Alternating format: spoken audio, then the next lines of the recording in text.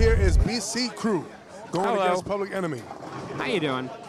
I'm Gordon. Yeah, introduce you to Gordon. And you know what? Introduce yourself to the world. We need to hear I don't know who I am. I'm having an identity crisis. Who will be competing, but they're not in this round. But I am a Gordon Pepper. Next to me, I'm honored to have the illustrious former Northeast Cruiserweight Champion, Mr. P1, Mr. Shande Faison. Hey, what's going on? It's good to be with you all for the second time today. And we have a crew of born champions, and we have a bunch of Public Enemies on the lanes. BC Crew coming from Long Island. They came in first place in their district. Public Enemy did not come in first place in New England South, but they won their first round matchup, and therefore they get BC Crew. And let's chat here about your lineups. BC Crew scratch. In first position, Jeremy Melito. Second place, Joe LaCool, or Joe Cool, as they say. And third, and your anchor, Joe Navarre. On Public Enemy side, Crystal Bryant is in first place, or in the first position, and she's currently bowling now in leadoff. Second place, Aaron Wilder. Third place, Mike Florentine.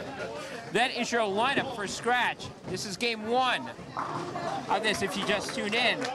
As always in the UBA, it is a 40-point system. You get 2 points per game, 4 points per series, 10 points for the overall wood between 9 teams. Usually if you get that, you win. The team that gets to 22 points first wins the match, and they get to advance to next weekend in round 3. If you don't get there, you go bye-bye. Yes, and this is round 2. It is round 2. Round 1 earlier, Yep. and round 1 was a lot of fun to call. Hopefully this keeps the party going. BC Crew winning their match, and well, actually, no, BC Crew had the bye.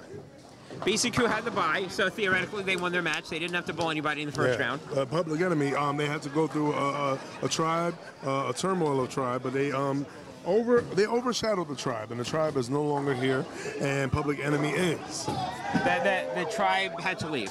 Yes, they did. They vacated. They got scalped. They got scalped. Now, the first match that we did, the pace was slow, methodical. You're not going to see that here. No, you're not. This is going to be fast. It's going to be fast-paced. BC Crew, very fast-paced. Public Enemy likes to speed it up, likes to have the tempo going, and they like to put, both teams like to put pressure on their opponents with strikes and force you to carry. Yes, they do. This is going to be very much a carry contest. This is going to be fun. There's going to be a lot of striking, and one of the things that I like to see on BC Crew is you have communicators on every single line. You got Dwight Flowers over here. You've got Damon White running around. You have Tynell Tate, by the way, who's in the middle. We'll chat with him later. So we have all sorts of people going on. Florentine right now missing the head pin. Joe Navarre, his shot, gets the head pin, almost gets too much of it. BC Crew starting with a lot of strikes. Yeah, you know, and one thing when you think about BC Crew, you think about strikes, you think about the OGs, you think about one of the people who were part of the pillars. And we also got Navarra and Melito, who combined have about a total of 3 900 series in their resume. They strike a lot. They do. They shoot 300s a lot. But again, if you're Public Enemy, the key here is you've got to match up with them. You've got to keep focus. You've got to carry also, and you have to capitalize on any mistakes BC Crew has. That's right. In addition to that, if you're looking at the handicaps, and I don't see them in yet, I'm going to assume Public Enemy is going to get a bunch, and therefore you've got to utilize that to your advantage. And Special K right there striking like she usually does. One of the better of the Connecticut bowlers here. Crystal Bryant will definitely put pressure on you. She will sit down on you, and she will put the pressure on your chest. And let's see if Jeremy Melito can handle that pressure. Crystal Bryant, one of the very few female bowlers that bowl in scratch, but she is deadly, especially if she finds a line. Yes. Speaking of fire on line, here's Melito. There's a strike. 4 in a row for BC Crew. BC Crew is A, B, C. Public Enemy, D, E, F. That's right. So I got to ask you this, Sean, as I'm seeing over here, BC Crew, 4 strikes in a row. One of the things that we said earlier, Public Enemy cannot afford to get run over early. If there is, unlike other teams, and we saw in an earlier matchup, the hit squad puts Lights Out in a 162-pin hole. Lights Out was able to grab game 3 and get the win. I don't see the same thing happening here. If BC Crew gets you in a 150, 200-pin hole, you're in deep, deep trouble. Well, the one thing about foresight is you have to be able to see things earlier to potentially predict some kind of future. What I predict here is, like you said, a fight that maybe someone could get caught off guard. BC Crew, they're known, they're established. Public Enemy, we haven't seen a lot of them, but we're going to see a lot of them now, and we're going to see what they're made of. Public Enemy is here for a reason, and we are going to potentially see what that reason is in this second round matchup. Public Enemy, again, from the New England South. This is, I don't want to say home field advantage, but a little bit. They are, at least a bunch of their members should be familiar in playing in this house. Yes. BC Crew from Long Island maybe does not have that same familiarity. So Joe LaCole right now leaving the first non-strike for BC Crew. Yeah. If he makes the spare, they will still have a little bit of a lead. They'll be up by 10 and change.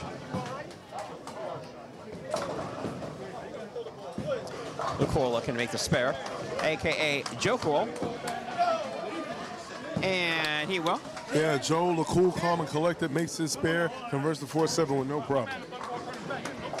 Florentine is up right now for Public Enemy. He started with a spare. Working on that, looking at the first strike that he has. Oh, out of trouble, leaves the 4. That went from crap to sugar right there. And let's see if Joe Curry on the back of a jersey, Joe Navarro right there. Let's see if he can do what he's known to do, and that's strike a lot and make adjustments rather quickly, if needed. If needed. But the other thing about BC Crew, as we see Joe Navarro hitting the strike, temping those down, they chat with each other. They are one of the best teams in the UBA of chatting. And one of the things that I noted on the last match was that some of the teams are sort of, whatever, we're not really going to chat. Only when they're in trouble, they chatted. If you saw, I saw Dwight Flowers, that's this guy. You chatted a lot during practice with some bowlers and some of the keys that you see because, again, I've known you forever. You're one of those people that can see and read the lanes easily. What are the keys for BC Crew in order for them to get to win today? Just stay focused. Keep the ball to the right and we good. All right, he said it. Go right, they're good. Yep, that's right. Crystal Bryant leaving an 8-pin, and we've seen a lot of that. Yes, yes. The number of the day has been 8. That 8-pin has definitely been standing up and being, dare I say, independent on this Independence Day post weekend.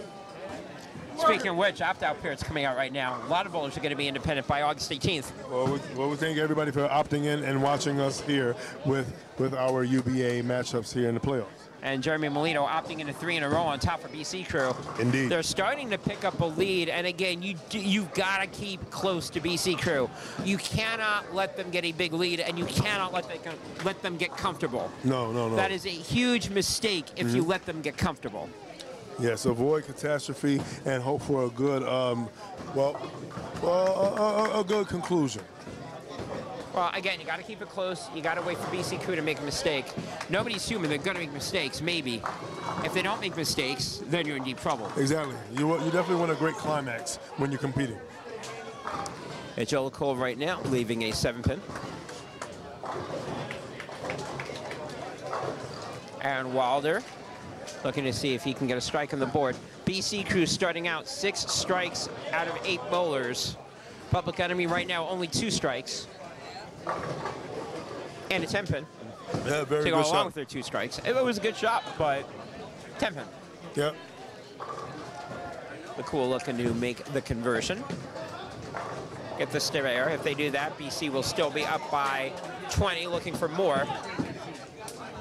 And the other thing about BC, they're professional. They're methodical when they make spares. Yes, they are. It's not maybe they are, maybe they're not. It's dead-eye solid. It is very rare to see anybody from BC Crew making a technical error. Yeah, I don't think they want to hear Nut's mouth. Nut being Dwight Flowers. No, and yeah, you'll get a very, very angry Dwight Flowers. And we will definitely see a Flowers later on coming. We will see his son, the heir of the Flowers throne. AKA the kid. That will be game 2. Yes, that will be. Public Enemy not making any makeable mistakes either. That's good to keep them in until they find their striking shoes. The question becomes, will that become too late? At least on the scratch side. Because here comes Navarro right now. That looks good. It is. That's buried. Dare I say Navarro looks dangerously comfortable right now. He looks very comfortable, and so does Molino. Yes. As you said, they look dangerously comfortable, and that is if you're Public Enemy, you don't want to see that. You want to see them missing. You want to see them. Oh my goodness. And if you're BC, you don't want to see everyone carrying the world. But I mean, you don't have much to worry about when you're striking. But when they're getting carry, they have an opportunity to really stay in the fight. Well, yeah. Well, you got to stay in. That's a good way to stay in. BC up by 40 as we go into the 4th frame. But again, Public Enemies keep trying to stay into this with marks. Again, you don't want to leave a whole bunch of hideous opens. That's a nice strike by Crystal Bryant. Yes, indeed. Crystal Bryant right there, driving right through, not driving too much through the head, getting the pocket just right. And right now she's on spare strike. So all close frames. Melito, though, on front 3. Yeah, front 3, possibly front 4. One of the things that you were telling me is when we set up the matchups when you're just like, oh, we have to say BC Crew match, and then I said they're bowling Public Enemy. You say Crystal Bryant. I'm like, yeah. He's like, oh yeah, I want to do this one. Yeah. Yeah, she's very steady, very good. She's fantastic. A pleasure to watch on the lane. Pleasure to watch on the lane. She's fantastic. She's methodical. She is arguably one of the best bowlers on the South, in the New England Southeast. On that aspect. Meanwhile, Jeremy just one of the best bowlers, period, 4 in a row. And, well, gets the 10 out. Unfortunately, well, he got not the 10 7 out. He didn't get the 7 out.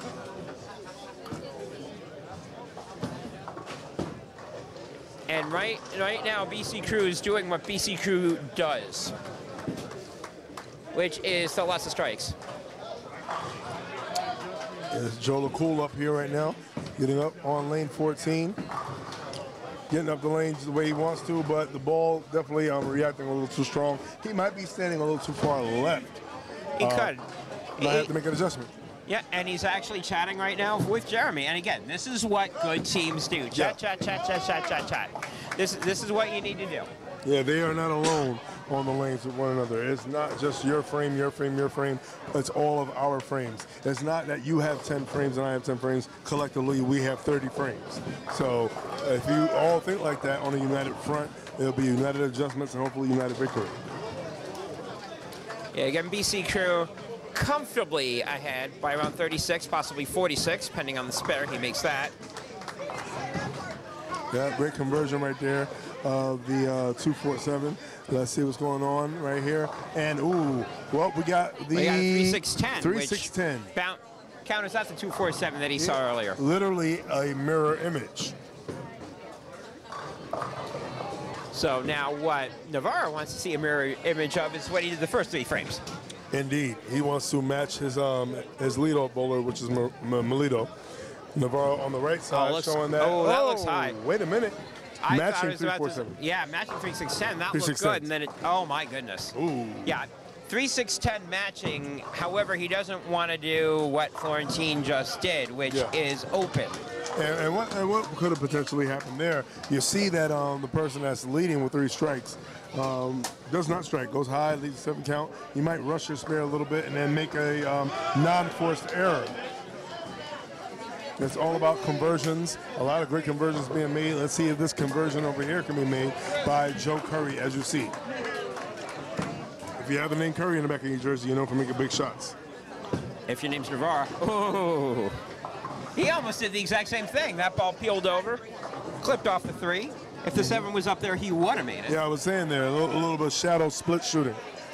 But the spare adds some more pins to their total. BC Crew up by almost 60 as we go into the 5th frame of game 1. Crystal Bryant up. Looking to double up. And that ball looks okay. Oh, 5 pin. We have a situation. We have a situation. Now, she's on the scratch pair. We're not worried about her missing a 5 pin, are we?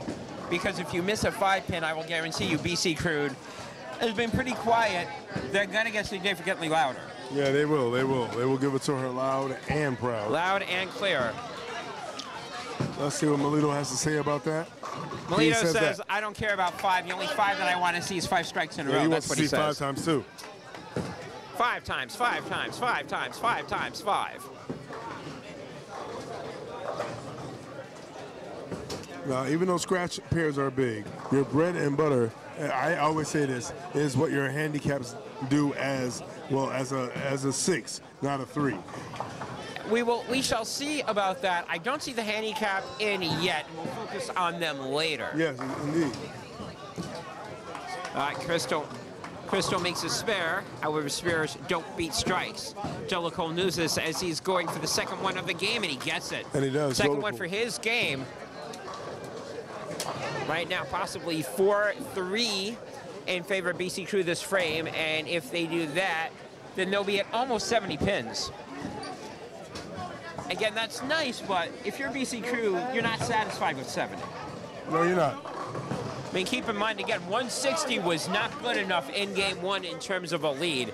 So 70 certainly is not going to be good enough game one. Mm-hmm. The no-thumb assassin is up. Yeah, you definitely want to focus on pace whenever you're competing. You don't want to get rattled by what's happening or anywhere else. You want to focus on your pair because anything you do could lay down a good foundation for what your whole team does. All right, so now we officially have the score sheet. Navarro and up. in terms of the handicap, this is interesting. Here comes Navarro, gets a strike. This is interesting because looking at the handicap, BC is actually getting 9 pins in the first handicap, which we'll get to next game. And they're giving 15 on the last pair. Again, we will get to those games and the relevancy as the match goes on. Right now, Scratch is trying to not make this very relevant. Florentino, well, about time, he made a strike. He's also the only person that's open. BC Crew up by 68 as we go into the second half of game one. Yeah, 68 pins. That's something you don't want to see. You never want to be in any kind of deficit, but it's a deficit that's definitely able to be made up. Let's see if it starts that process right now with Crystal Bryant going up the lanes, and boom, going Dutch. Right now, lane 13 is being lucky for her. 14, the even number, is not giving her the even amount of strikes that she would like to see. Well, what Public Enemy needs to be very concerned about is BC Crew. Yes, Jeremy's got 5 in a row. What they also need to worry about from BC Crew is that Joe LaCool and Joe Navarro are also on strikes. Yes. So they can rattle for 6, and if Public Enemy doesn't counter, then that 60-pin lead could be 100 pins in a hurry as Jeremy Melito pauses. Very good. His brakes work. The brakes work. You got to do what you got to do. I got no problem with the balk. Let's see what happens up here on lane 13 right now. 13, Aaron Wilder is up looking to double. And again, if your Public Enemy, now is a good as time as any to start cutting down on that deficit that they're currently at. Can Lily do it here? Yes, he can. Yeah, Wilder the better. First double from anybody on Public Enemy this game. Sounds about time somebody showed up for them. Yeah, somebody needs to show up. Well, marks keep you in the game until you can figure it out. So at least for the most part, yeah, they're down 60. That is makeable. However, it's not going to be makeable if Jeremy Merlino keeps striking. That's 6 in a row for him. And again, Joe LaCool and Joe Navarro, if they both double here, that is 6 for them versus the best the Public Enemy can do is 5. So they'll build their lead around 70. Yeah, not like a good old cool 6-pack. 6-pack. 6-pack attack. Cool, calm, collected, and carrying a strike is Joe LaCool. So BC Crew up 68. Could be again in the mid-70s with another strike from Navarro, regardless of what they do. Meanwhile, out of trouble, but that is not a strike. Yeah, that ball was taking a little trip. Let's take a little Joe Scott.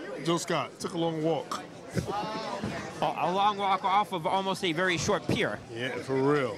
And he looks back and he smiles, but also has a sigh of relief as it did not go into the channel. Well, the good news is that it didn't go in the channel. The bad news is it could have, and it could have left a 9, and the exact same result is going to happen, which is they lose a mark if Navarro will double here in the 6th frame. Does he make the adjustment on that last shot that he did? Yes, he does. Yeah, it's not often that you'll see Navarro not make any kind of adjustment that he needs to. One of the best at doing that. It could be a micro board and he'll make it. It could be. 90-pin lead for BC Crew, threatening to really blow this open as we go into the 7th frame. 6 in a row as a team for BC Crew. 6 in a row for Jeremy Melito as he and the team are looking for 7 in a row. So if there's any time that Public Enemy needs to carry, it is now.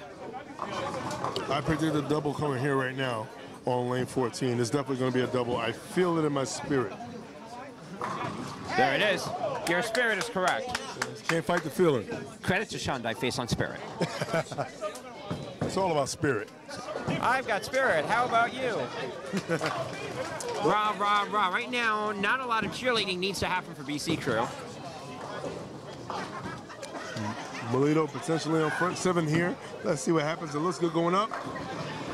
And it is 7, but it's a 7-pin. You're the only you're the person that did play-by-play, and that's the only frame that you did play-by-play on, but you did that. Maybe you're the dark cloud, not me.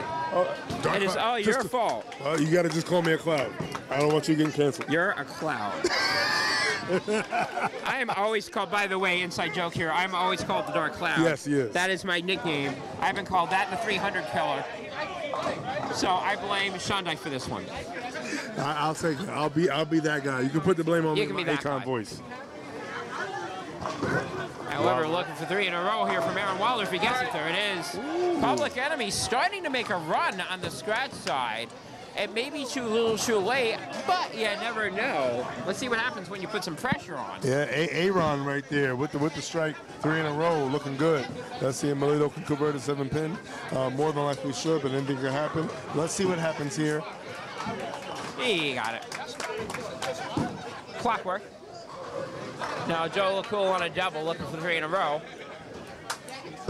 right, let's go, Tom. Florentino, meanwhile, looking to strike over here. He does. So we got a 5 count from Public Enemy in terms of marks. BC Crew can match that, and if they do, they will still hold an 87-pin lead going into the 8th frame. A little early prediction here. Whoever wins is going to win by getting 26 points. It's not going to be anything past 30. I'm going to disagree with you on that. I think someone gets 30.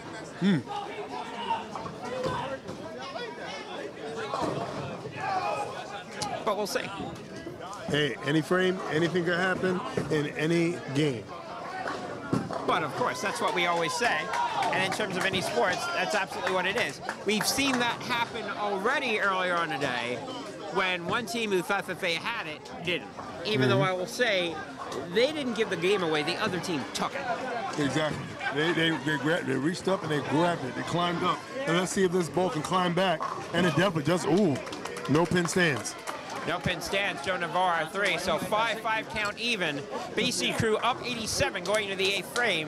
The slight advantage that Public Enemy has is that they have 3 strikes, 2 on a double, versus 2 doubles and a spare for BC. But that alone will not be enough to turn the tide. Public Enemy is going to need to have some help from BC Crew for them to get back into this game.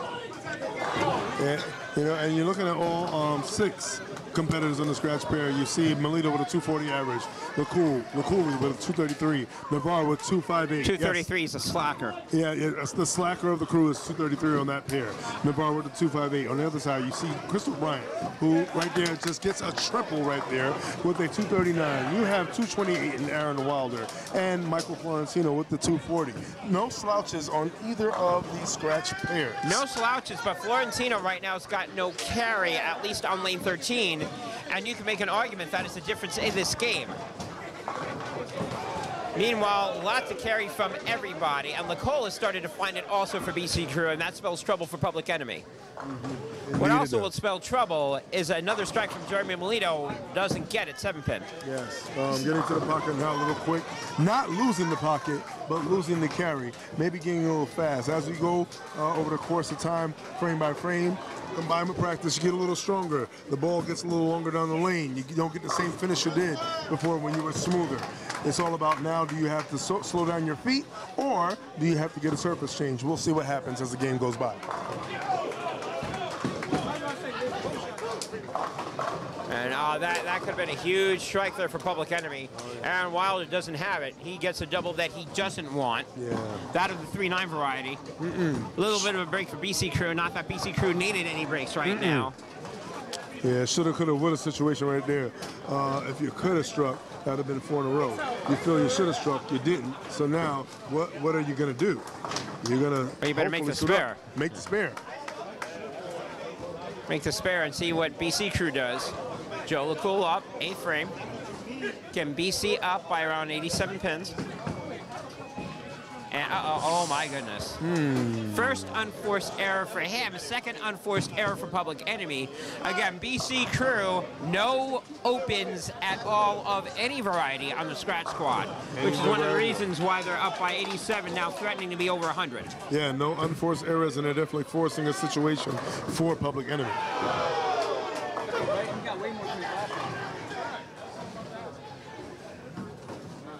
Look Cooley up. Let's see how cool he stays. He looks pretty cool on that one. And wow. It would have been cool if he carried that, but he didn't. Another 8-pin. Yeah, take a shot every time you get an 8-pin. Well, take a shot to get the 8-pin, because the open, all he needs to do is make the spare, and they'll be even on marks, regardless of what Florentino does. In this case, he gets a double. So 4 marks on the board for Public Enemy. If Navarro throws another strike, they'll be even 4-4. Assuming, of course, that Joe LaCool gets the spare. 8-pins have been, and I don't really understand why, maybe you can explain this to me, 8-pins have been a headache for teams in the first round. Why is that? Well, what it is, well, you want to focus on keeping the pressure. You want to keep them focused on putting the pressure on someone's neck. And sometimes you put pressure back on yourself. In my opinion. Makes it. That's a good opinion. I like that. That makes sense. Makes a spare. Navarro's up. Navarro on 3 in a row, working on 4 in a row. There's a little bit of shall we say, translation. Maybe a little bit of movement, maybe some adjustments needed to be made. I think Public Enemy was hoping that they needed to make some adjustments a little bit earlier in this game. Being ahead of transitions is key, especially when you're bowling on pairs that were re-oiled, but at the same time, not necessarily stripped. You got to watch for everything. Over, under, but you got to be over that. Over, under, grandmother's house. Aha, there you go. And right now, what it's looking like is potential 277 finish for Mr. Navarro. Melito up top. It looks like a 258 if provided he strikes out. BC Crew up 90. Both teams have 4 marks apiece. Public Enemy's got 2 doubles on the board, so they could theoretically chop this down. I see They're 4. running out of frames. 4 pins. Yeah, 4 pins. You see 4 what exactly? I saw a ball that took its time getting there. Yeah, there's definitely a lot there on camera. And we got a bucket. And needs to shake it loose and kick the bucket out. Let's see what Melito does. And Melito, very good. Good old hard jump stop. I see balk.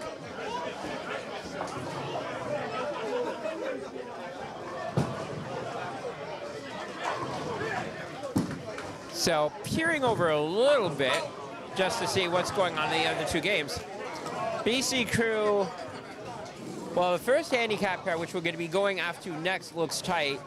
The other match also looks tight. So handicap is tight on both. Scratch, not tight. Keep in mind, overall Woods 10 points. Ooh, 8-pin. Both non-strikes. He got 9. Crystal got 6. Crystal's non-strike is more damaging because she was on a string, and she could have helped her team out with another strike here. Now again, on the hunt for 22, if one team sweeps and they take Wood by a lot, they just need to win one, they need to win 1 game anywhere else, and that will be 22. Crystal, now that's her first unforced error. So everybody's got an open on Public Enemy. Nobody's got an open on BC Crew, which again will help the lead. Yeah, she needs to kick the bucket out just to stay alive, and she didn't kick the bucket. So that puts a little more for BC Crew to appreciate, and more for Public Enemy to think about in the close of this first game. And because of the lack of pin count on that 3-bagger, BC Crew is closing in on a 100-pin lead.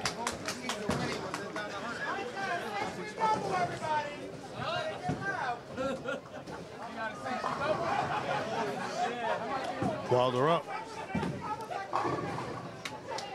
Well, Wilder needed that one. Yes, the team definitely needed that one. He needed that one in a big way. Here's LaCool.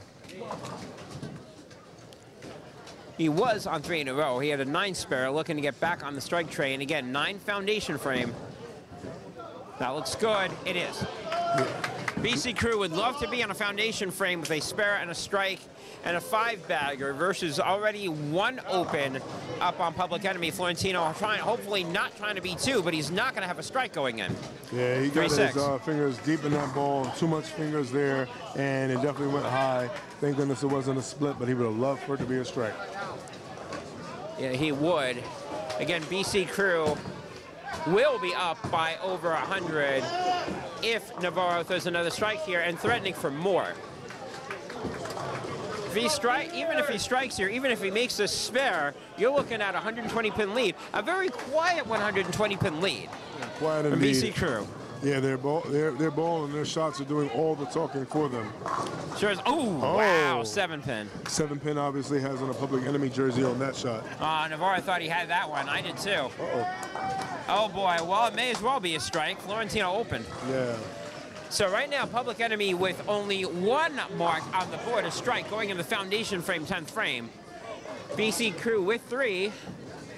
Should Joe Navarro make this, they'll be up by around 120 and change.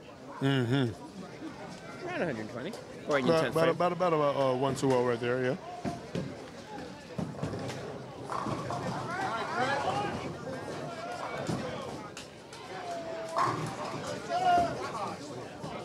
Navarro up on a 7-pin. Should be no problem on that. Boink. They'll bounce it out. And then, that was power. Oh, yeah. Hit it twice just to make sure.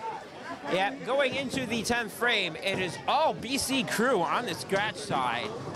Already up by trip digits, looking for more.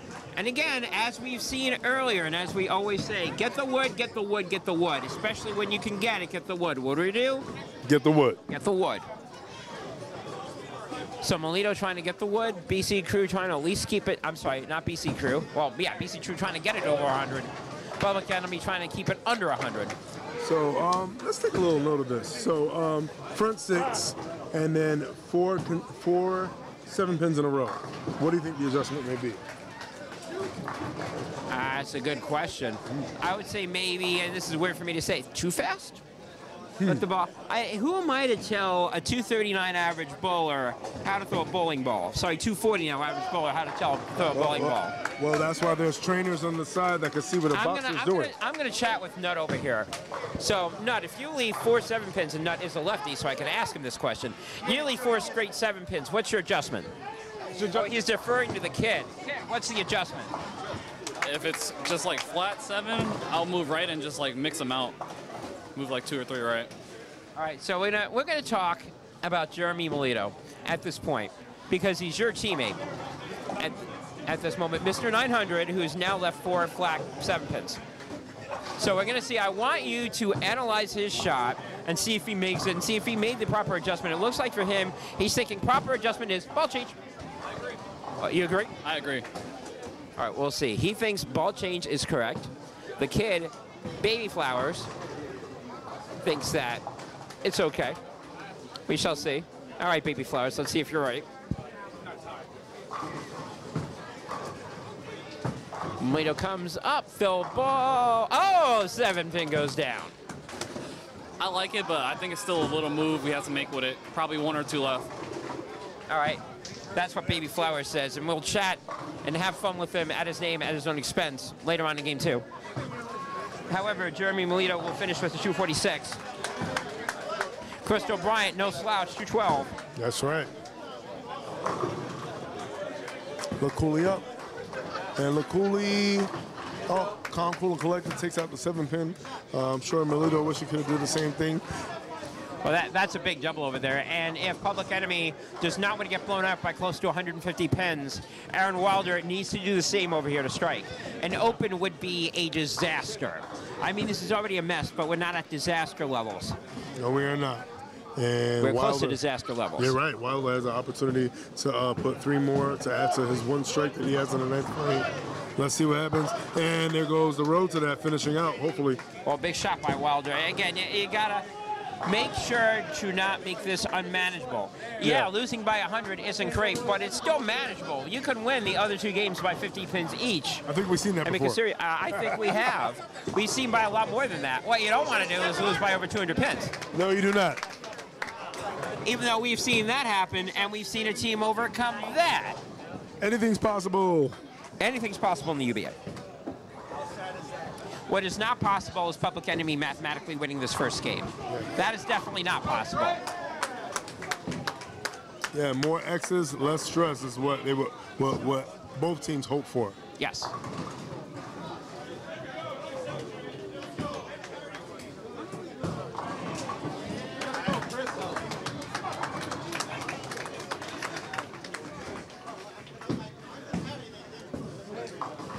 Oh, very high. Well, if he was going to do that now. I mean, yeah, he's going to lose another 10 pins, but better than him losing another 30 pins. Indeed.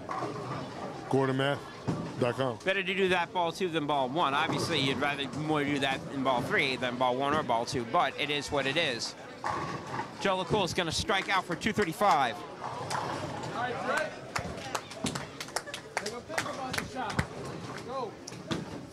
And it's going to be 210 White right left. there. 210. Definitely don't agree with that. I agree with at least getting 1 pin because it can come down to which wood did you not get. Of course. Always.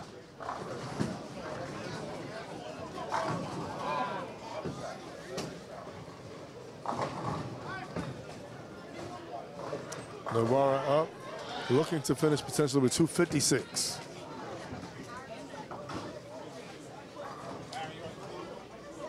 That ball goes out nice, she'll come back nice. Messenger. Oh, Skip hopping to jump over the 10 pin, but doesn't take it out. Messenger says, sorry, we're not delivering on holidays. But that shot definitely delivers. Trying to make up for that blemish he had in the ninth frame of that chopped spare.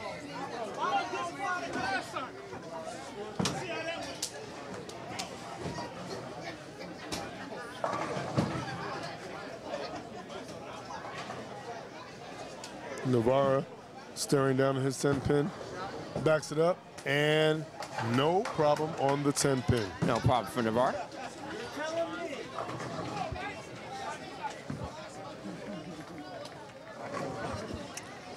My guess is that both bowlers will be looking at different surfaces, looking to see what's going to happen in game 2 and 3.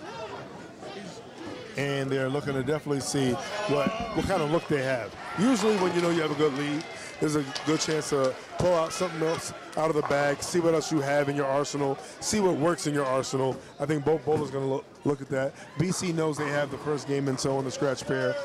My guess is that Florentine should look and see what other looks he has with anything else, rather than try to finish out with the same piece. Yeah, whatever look that he has, it's not a good look. No. BC Crew will finish with a very nice 726 scratch. They shall win the game. That's the first game that is completed, so they get 2 on the board.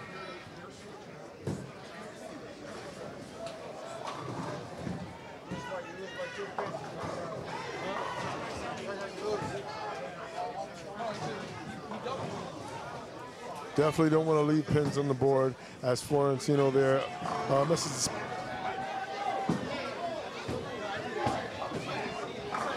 All right, so here we go. BC Crew. Michael May leads it off. Second place, Haywood LaRue Marlowe.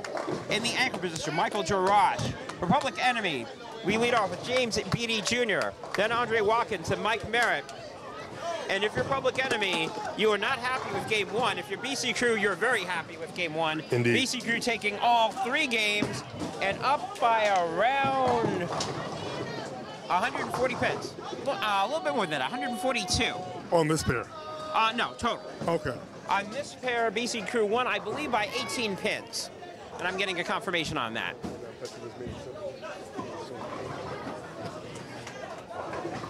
So BC Crew starts with a strike from Beatty Jr.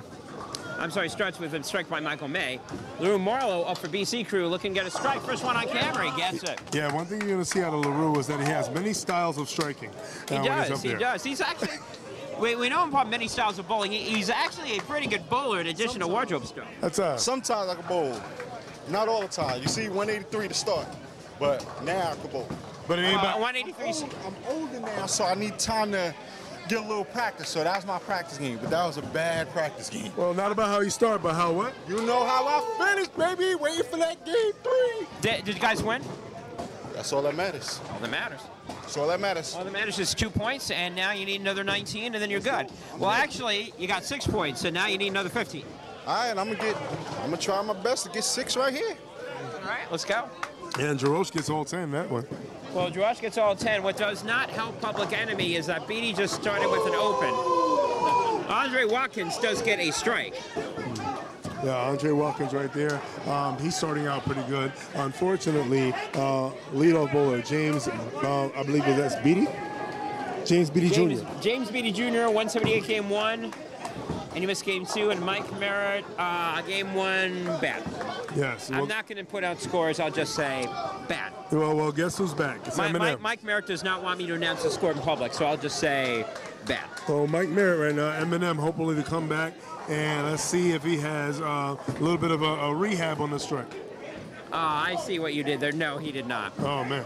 He wants to burn his house. Well, not his house. He maybe wants to burn his bowling equipment down right now at this point. Yeah, with no shady comments, but that shot right there had a slim chance of coming back, and leaves the Pat Hallis, the 2-8-10. What up, Pat? Pat Hollis, I think, was and currently is a member of BC Crew, if I'm not mistaken. I think. I see it. Wood is good. Did not get the 2. Only got 1. Only 1 close frame in this game for Public Enemy. Well, and Public Enemy was getting 15 pins, and that is now gone.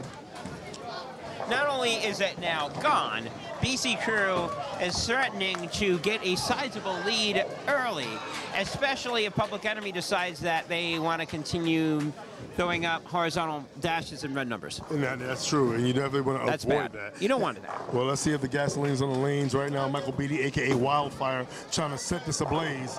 And blazing trail as he carries that strike, a little light in the pocket, but gets all 10 in the end. As long as it goes down, that's the important thing. That's right, especially on a Saturday.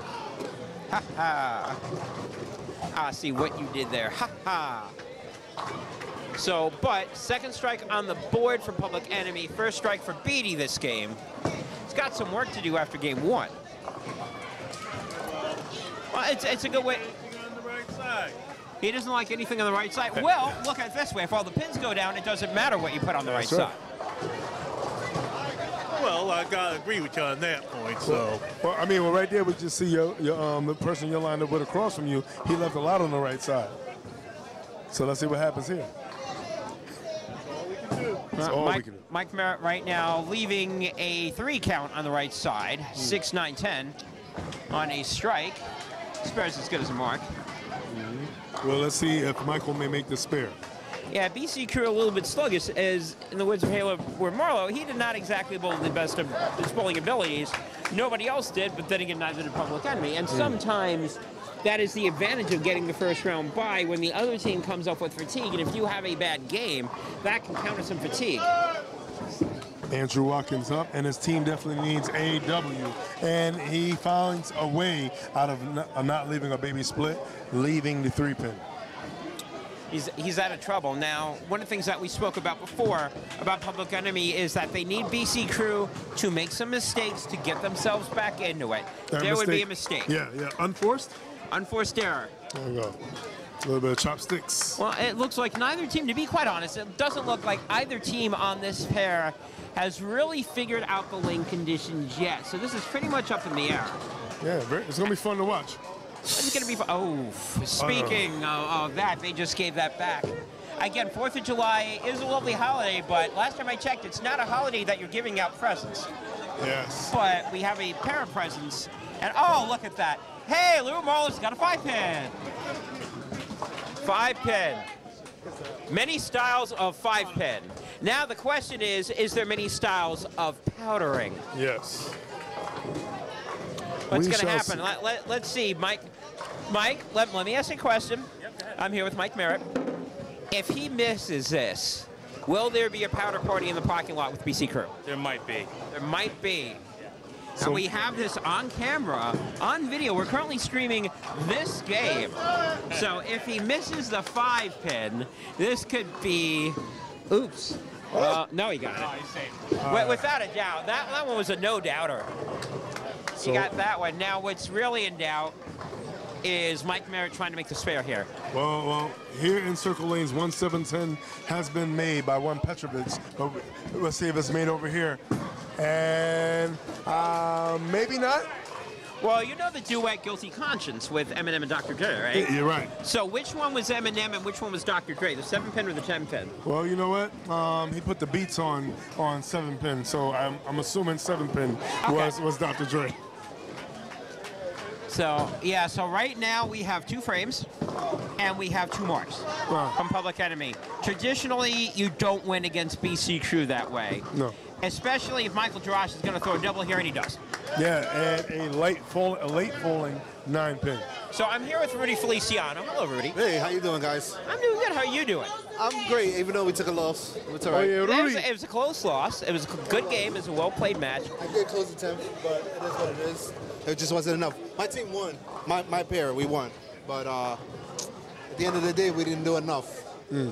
So that now, guy Chris. That guy Chris is a beast. Now, I see that you're looking around here for all of them. Which team in your mind looks the most dominant right now in this round? Well, there's a variation of teams. I just walked around the whole house. Of course, you always got to give it a BC Crew. BC Crew is phenomenal. They're OGs and they know what to do. I'm kind of upset with PE because they're not showing up what they showed before. So, in other words, it's Bowler's lament when you see somebody shoot 300 and the game they beat you, and then shoot a 140 in the next game as they get escorted to the exit. Exactly. Actually, what I like seeing out of here is you're gonna be surprised. MOP. MOP seems to be the team to beat. BC Crew, and I gotta say City Morgue. Annie up. City Morgue's looking very strong right now. It sort of looks like New England Heat. I was sort of eyeballing. They could be in trouble. Isn't that always the case? Great season. First, they're the first They round. always have a great season. Then they fall short in playoffs. Yeah, but usually they at least escape a round. Not this time. Well, But we'll see. Look who they're facing. They're facing a very good team. I mean, there are no bad teams here. They're facing good teams. So I'm caliber teams. Yeah, I'm going to get Andre Watkins here momentarily. Oh, my goodness. Oh, chop. Half. Well, LaRue is a musician, and he played chopsticks with his piano on that ball. But he chopped it. Andre Watkins here is looking to make the spare. Oh, my goodness. All right, we got to bring Andre Watkins over here. Hang out here, Rudy. Hang out. Because he gave away his match against me. Oh, so Andre, we got to chat here, Andre. Andre, let's have a little discussion. Andre, I am here with Rudy Feliciano, who, and he was telling me that you guys beat him like a dirty sponge last round, and you beat him. But you beat him, right? And you shot really well in beating him, right? His pair did it. His team bowled very well, right? His pair didn't beat us. Explain yourself. We won the total, though. If we ain't get the total down, we won. Of course, the ball. Just one pair. Who swept you the 3 pairs? That didn't sweep us. We won that total. Explain your team right now, though. That's what I want to know, because right now there are 9 potential frames, and you have a 44% strike ratio or mark ratio at this point. Against BC Crew. Yeah. That's for sure. Absolutely. They would have did this against us, we would have been better. Only if. Only if. I'm tired as hell. He is tired, bro. He's tired. I ain't been to sleep yet. So. He's sleepy. He's no sleeping, and he used all his energy to throw the strikes out for his win on the 3rd game. He can't get no sleep. No. Andre, if you're not careful, it's going to be no sleep till Connecticut. No, I'm telling you. And you know, Right now we have 3 marks to 3 marks. BC Crew has taken care of the wood that they were giving. They're up by 27. 2 of their bowlers are on strikes as we go into the 4th frame. yeah, they gotta dig deep. They gotta find something. They gotta whatever pile they're throwing on right now in these frames. They gotta dig through the pile and hopefully find some gold. Whatever they found against Tribe, they need to find it against BC Crew, because BC Crew is giving them opportunities. Yes, and that was almost a big opportunity given with almost a potential 7-10. Yeah, almost a 7-10 up there. James Beatty, who finally looks like he's on the board with the doubles, looking for 3 in a row. Let's see if the wildfire right now can keep burning and blazing a trail to a potential 279. That ball looks good on the lane. Look for 3. But Pin does it not labors, and the 2, exactly. The 2 is still there. The 2 is standing up, nice and tall, standing up, and he wants to knock it down. He wish he would have knocked it down on the first shot. That definitely would have been a good response and a good battle cry to his team. Hey, yo, we need to show up. fall. Alonzi. That would have been a good battle It cry. would have been a great battle A cry. Tenzi. A corner pinzi. Cry battle, but don't cry tears. A Sparsky. Sparsky indeed for Michael May. Michael's made that, and however, yeah, they're a little bit sloppy, but they don't have 5 opens. They only have 2. Public Enemy's got 5. And it looks like he'll make this. Whoa, wait a minute. Wait a minute. The way He made the spare, but he had to throw the ball like 20 miles an hour in order to do it. Yeah, it seems like maybe Public Enemy didn't expect to be here as long as they are, because they're looking a little tired. And Mike Merritt said, you know, he's feeling a little tired. This is game number 5 right now for them. Yeah, you know that maybe they had the "we're just happy to be here" award, and they won, and they went, yeah. Oh wait, we got to build another match. Well, they want to stay here. If you want to stay, you better play. You got to play to stay. Lou Marlowe with a strike. Andre Watkins looking for a strike. No, 6-pin. I mean, mercifully to get a 9 count. Well, he's had 2 other 9 counts. We're trying to make sure this is not his 3rd straight 9 open. Well, change that dash into a slash. Yes, dash to a slash would be nice. Michael Gibbs, Jarash, looking to not have a slash, but have a cash. Oh, yes, and he's going to cash in. Trying And that's money in the bank right there, especially on Saturday night. Money in the bank for Jarash. That's right. 4 in a row. Yeah, as he's wrestling down all 10 pins, they're wrestling over here in Public Enemy on this handicap pair just to get some close frame. And we got to close the 9 count. 9 count spare. We got a slash. We have a slash, his first of the game in the 4th frame. Yes. Which is one of the reasons why Public Enemy is looking like they're going to be down by almost 40 pins, with the assumption that Mike Merritt gets a mark. Because if he doesn't, then they'll be down by more. Let's see if Merritt is going to be a hero or if he's just going to get a merit badge for showing up. Let's see if he could put all 10 pins down and strike. All 10 on the first shot is what you would like. 1 and done is what you want. Especially if you're tired, you don't want to shoot a second shot, and he doesn't have to. Yep, he does not have to throw a second shot.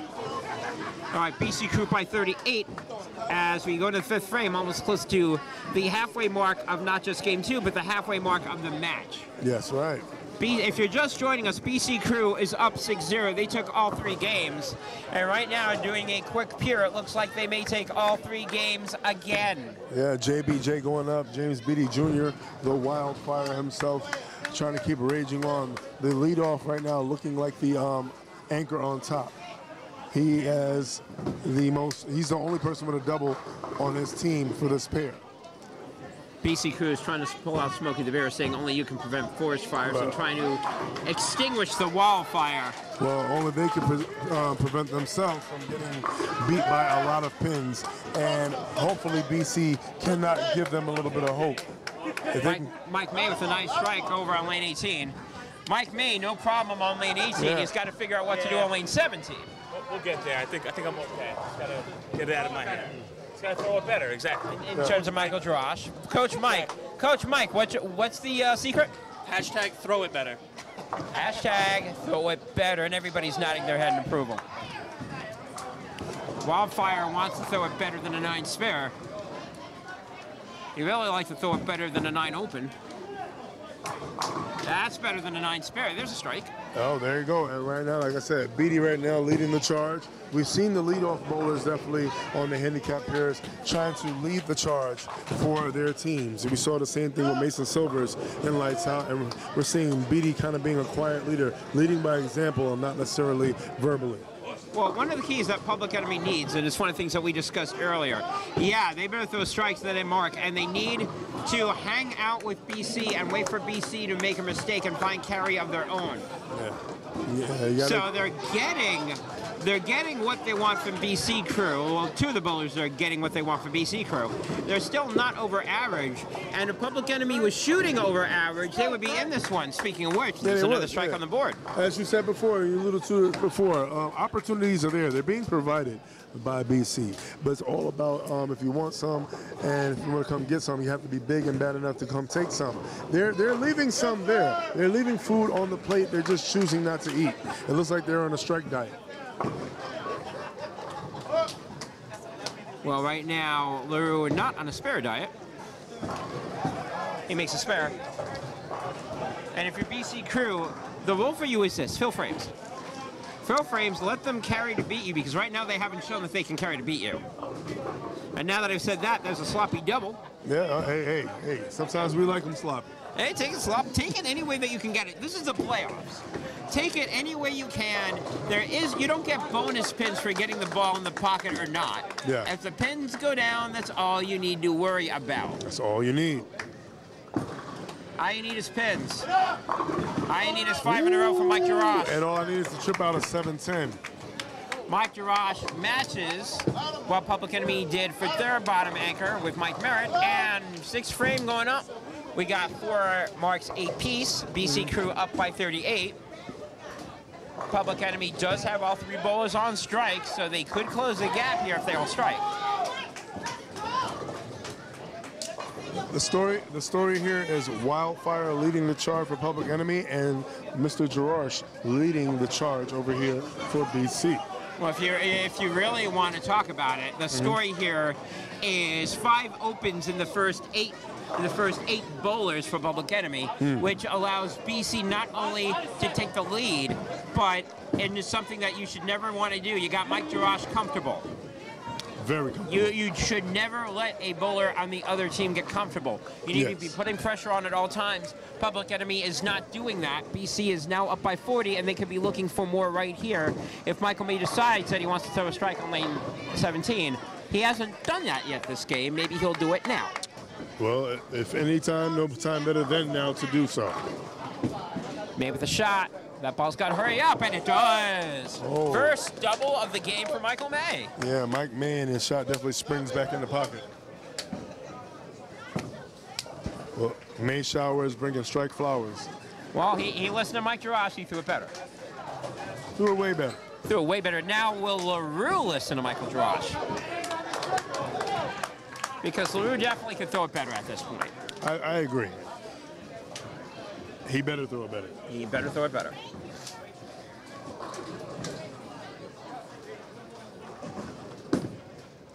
Looking to make the spare he won. All over that. Nice spare.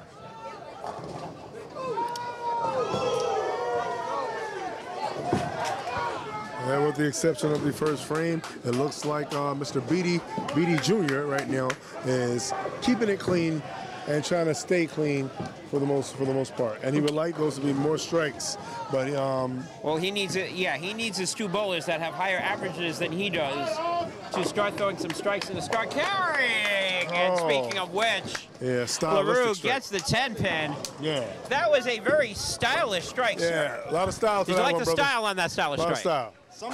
Sometimes. You got one style, you got many styles. Many styles, baby. many different styles. I don't know what I'm gonna do next shot, but it's gonna be something stylish. Yeah, we don't know what you're gonna be doing next shot either. That's the beauty of bowling right there. What we do know is that Andre Watkins missed the head pin completely, which doesn't help you get a strike usually, unless I'm throwing the ball. Sometimes it helps when I miss the head pin. I hear that. So very rarely though. So right now what we're looking at is 6 frames, 2 hands, maybe 6 strikes. Josh looking for that 6. He got it. BC Crew looking, threatening to blow this side open. We already know they're scratched. Game one by 120. They only won this by 18. They could start to put the wood out of play here. Yeah, it seems. And if they do that, you're seeing that 18 was not going to take 30. And I said, oh, yes, they were. I'm looking pretty good right now. I'm looking even better right now that he missed the spare. Hey, you're looking all made up. We're going to dress you up and take you out. Look at you. All made up. Yeah, But we well, do have a whole game to go. Public Enemy is in deep, big trouble at this point. This is true. Because BC Through is threatening to take this one and put it out of harm's way. BC Crew already with 5 on the board. The best Public Enemy can do is 3. And even if they get the strike here, they're still going to be down 60. Mike Merritt really needs that strike. He gets it. Yeah, definitely needed it. It was a must-have for Mike Merritt. Must-have from Merritt. And right now, Public Enemy, they're doing okay. The problem for them, BC is starting to figure the lanes out. At least this trio is. Yes. Yes, this trio is definitely figuring some things out. By the way, going on. I am eyeballing that scratch side, and we're not going to go over it yet, but just making a quick mention, and we probably will be going over to it if Jeremy Melito, who's got the front 7, adds 2 more strikes to his repertoire. Yeah. Yes, I see that from Melito, and I see other things happening with the other 2 bowlers there. But what we see over here is Michael May. Looking, like you said, the light bulb went off. He figured something out. Figure something out in lane 17. He already had lane 18 locked. The fact that he's got 17 locked now is a bonus. And I see a little smile creeping up on Michael May's face. As in, on the bucket of beer here. That's why. That's the only reason I'm smiling. What's a bucket of beer saying? That sounds similar to that, yeah. What are you saying, beer? What's that? Saying hello. And there, taking out the A10 was Mr. Beatty Jr. His eyes got real beady on that and went staring down the 8 and the 10 pin. Well, Public Enemy made game 1 close. They got to keep the wood close. Yeah. They cannot afford to get blown out of the wood over here. LaRue Marlowe, is that going to be too? Oh, double number 1. That is an official double. Sanctioned LaRue double. Marlowe sanctioned double. So LaRue, that was a different way of putting the ball in the pocket. LaRue's just saying sometimes he's shrugging his shoulder at me. All right, Andre Watkins with a strike. He wants to get involved in the party. Yeah. Someone already involved in the party, Mike Jarash, front 6. Well, he's working the grill. At something, yeah. Now, we may not even get to that other side if Mike Jarash decides that he wants to continue striking over here. And he does. 7-0 for Jarash. Oh, yeah. Mike Jarash, forget about the party or the barbecue. He's working the grill right now. He's cooking, and he's cooking at a high rate. Everybody's getting served right now. 7-0 for Jarash. BC Crew, 7 in a row on the strikes. And again, BC Crew threatening to blow this one open, just like Scratch did game 1. Going over here again, Colin Merritt, trying to at least stop the bleeding. If he does, then maybe they'll get it within reasonable distance going in the 8th, 9th, and 10th frame. Merritt looking to make 4 in a row. That ball's got to turn. And it does. Mike Merritt right there with 4 in a row, making up for those 2 first frame opens, first and second frame, that is, spare, and then 4 in a row, trying to keep it close. Merritt showing exactly how Public Enemy won the first round in order to get to this spot. I think it was a lane change. Sort of took a siesta in the middle and the beginning of game 2 there. Oh, yeah. I tend to do that from time to time, but... It's a team effort. Your whole team has helped you in the beginning of game 2. Yes, exactly. It's never one person in the UBA. You'd like to think it's a team effort. Absolutely. Yeah, hope we can continue this, but they bowling good. You still got 3 frames left. 8th frame coming up. And be a big one. Well, it's going to be a huge one for you guys if you can keep striking. Oh, that's not what you needed. That's a wrong sort of double. 4, 6, 7, 9, and it could turn into a huge frame. However, the huge frame that it can turn from could be benefiting BC Crew. Mike May right now. Yeah. Did he figure out lane 17 completely? That is the question. The answer is yes.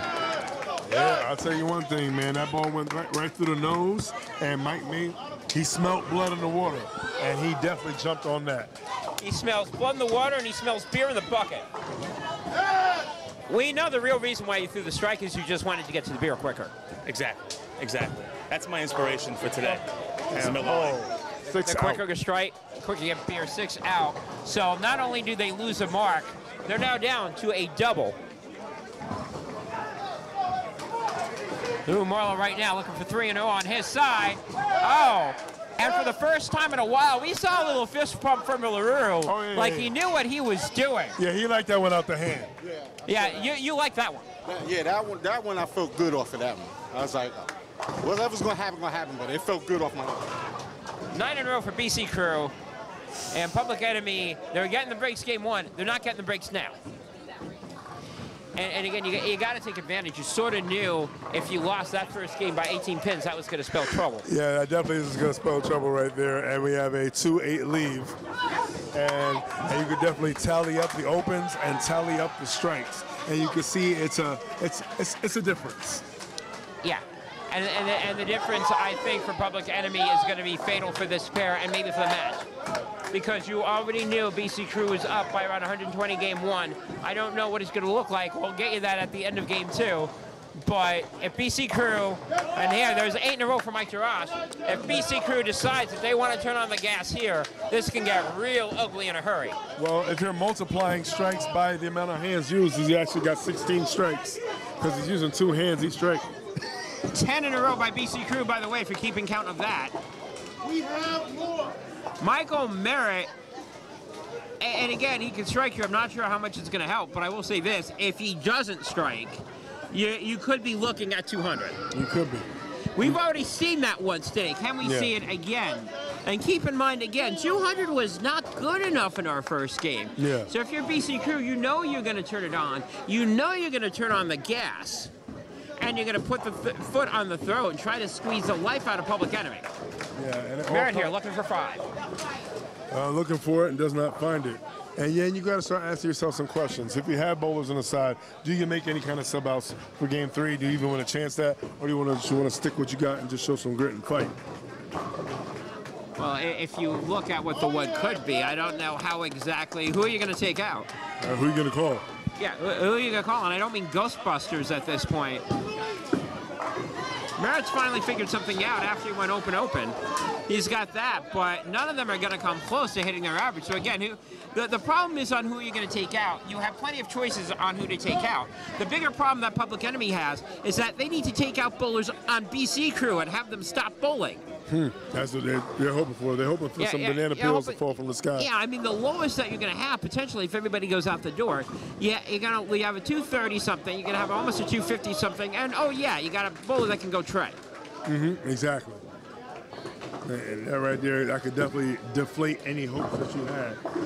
And that really deflates it. Mike May, who has not missed on lane 18 this game, another strike. That's 5 in a row for him.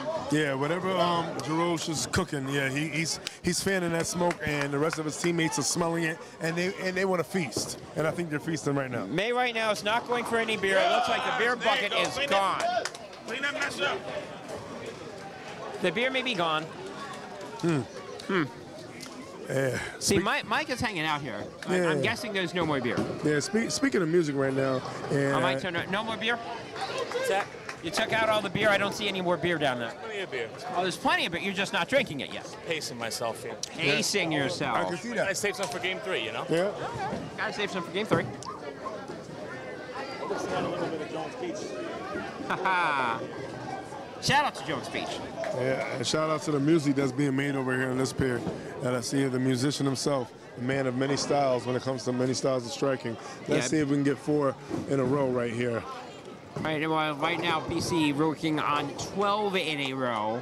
So they have their own 3-person 300 going on. That is a symphony with a full, complete orchestra at this point. Exactly, right there. And you hit a note right there. And it's always good to finish on a high note. Let's see if we finish high flush.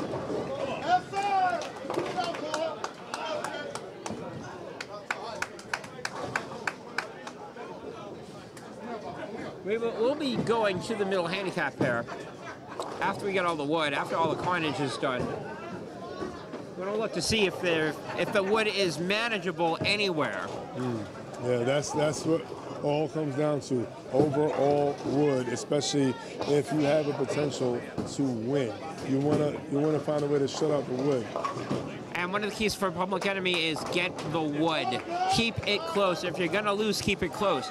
Game 1, they kept it close. They lost by 2, they lost by 18. Game 2, LaRue Marlowe looking for 4 in a row, he gets it. Handicap 2 is trying to make sure the wood is not close. Yeah, he found some rhythm on that. Marlowe, and that one looked good. That one looked good, felt good, and it was good. 4 right there. Strike in the 6th, strike in the 7th, strike in the 8th, and strike in foundation frame number 9. I mean, losing by 200 definitely has that possibility.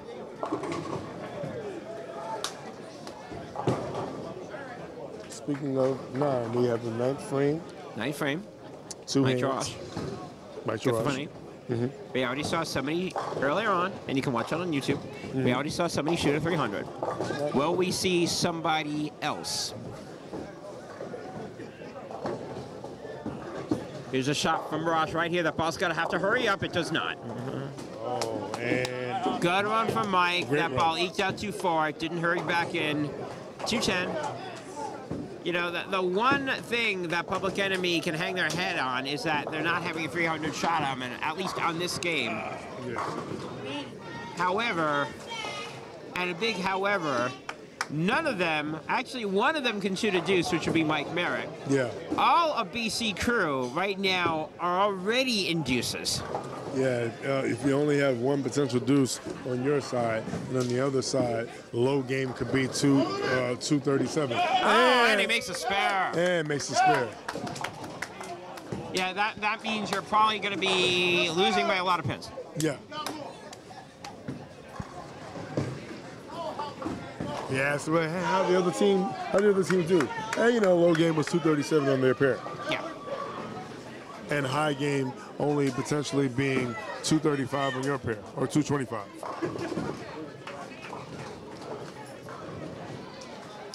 So going into 10th frame, BC up by many, and the question becomes, how big is the woods going to be? Because again, no wood lead is too safe. I cannot stress this enough, because we already saw somebody lose a 160-pin lead in one game. Yes, we did. In one game. One game. So it is very possible. However, they need strikes. Yeah, they need. That ball looked good. It was not. Yeah. And Mike May now has a chance, if he goes out the door, to have a BC Crew up by 190. Yeah, they're hitting the pocket. They need to carry. They need to throw it better. And when they throw it better, they need better results. Mike May been getting better results. Getting better results. For 8 frames in a row, much better results. Let's see, we have 1, 2, Public Enemy. 1, 2, 3, 4, 5, 6, 7, 8, 9, 10, 11, 12 strikes. And there's another great result. 1, 2, and BC Crew. 1, 2, 3, 4, 5, 6, 7, 8, 9, 10, 11, 12, 13, 14, 15, 16, 17, 18, 19, 20, 21, 22, 23.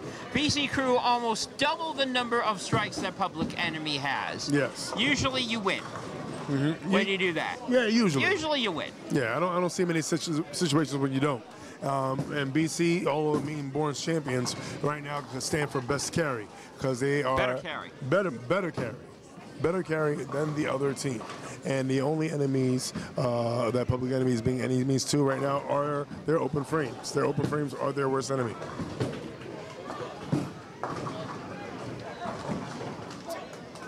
They need to really show up in a major way going into game 3. Massively. You know you lost this game. Search for something that looks good. Maybe go with the rule of KISS. Keep it simple. Hit the pocket. Hope for carry. Hope for a different result. May's going to finish with somewhere in the 230s.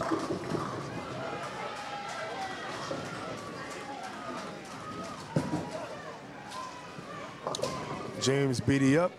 Let's see if he finishes on a high note. Hopefully something that gives him a little more hope going into game 3. Let's see if he likes this shot, and let's see if he can keep it going. He tries a little line experiment. That may not be what he wants to go with. Hopefully he finds an adjustment. I'm not sure if there's anything right now that he wants to go with. Yeah, 178 finish for James Beatty Jr. and Mike May with 237. Again, Public Enemy looked really, really good. I know that they're not looking great now. They looked really good in the first round for them to get here. So props to them. However, they're running into BC Crew, and there's a lot of times that BC Crew has these sort of days, and right now they're having this sort of day at Public Enemy's expense. And Okay. Now, again, we don't know what the other two pairs are doing. For all we know, Public Enemy may be beating up BC Crew by the same amount that BC Crew is beating up on Public Enemy. We will definitely take a look at that. We will find out. We'll find out what the what is. It's a united front. And united we stand, divided his feet go as he two-steps and walks out. That 5th strike in a row right there. He's for styling and Hayward. profiling. Yes, he is. He is styling and profiling and leaving many X's up on that board.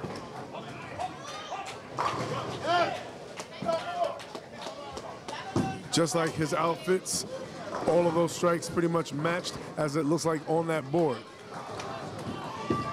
LaRue, Hayward, LaRue Marlowe right now, representing BC Crew, looking to finish with back 7. Andre Watkins will finish in the 150s. Now, by the way, both bowlers, and again, contrast to styles here, both bowlers combined 120 pins under average, the first 2 bowlers. That's not how you win games. No, it's not. And looking comfortable is all of handicap pair number 2. You have 237. We could have a matching 237 right here, provided that we get a 7th strike from LaRue, and potential 258 on the bottom. Looking like a scratch pair is handicap pair number 2. Well, BC Crew's locked and loaded on their pairs. Yes, they are. And any pair for BC Crew can be a scratch pair. Any pair. So Public Enemy, their pair is looking like a pair that basically, how do I say this? Left everything on the lanes after the first round and didn't bring anything with them in round 2. They did not. That's the best way to say that. So LaRue, how does it feel knowing that your crew was so good on this lane that 236 could be a potential low game on your team? Oh shit, yeah, that's true. I was trying to tie him Well, with the you're such a 37. slacker. I was trying to. You said I'm slacker. Slacker. I take it as long as they beat me, I'm good. I'm always low man. Well, if it makes you feel better, you beat everybody in Public Enemy. There you go. So so you're a low man on the team, but you're 3rd highest score on the team. That's the only thing that matters. I need to make the team win, to help the team win. That's right. Josh looking to get it to over 200 on the wood. He will. Over 200. So they could either if he doubles, Yep. or if Mike Merritt opens, BC Crew will officially, assuming again that he doesn't feed the gutter monster, be opened by around or over 200 pins. That's right. And no food for them. No food for the gutter monster over there. Now, only make the spare. Now, the question is, will Jarash double? If he does, they'll be up 201 with 1 ball for each of them left. Yep, and we talk about many styles and all that thing. So let's talk about fashion. The fashion that Public Enemy needs to put on right now is a lot of mountain climbing gear because they have to climb a mountain. Losing by 200 on this pair, you have to hope to your heavens. Well, you know, Project Runway, hiding clue. One day you're in and the next day you're out. After round 1, they're in. After round 2, they need to get some better striking wardrobe going or they will be out. Yeah. The word right now is hope. You have to hope that the other pairs are not doing what you're doing. And you have to hope that your 200 is not adding to a bigger deficit that's going on around. Or you have to hope that BC Crew is doing the same job that Public Enemy is doing this game, and Public Enemy is doing the same job that BC Crew is, and Michael Dross is going through a strike. Yeah, you know, just taking a little jog. Yeah, take a little jog. Oh, I'm sorry, potential 278, not 258. Potential 278, up by 192. 8 or more, and it's plus 200.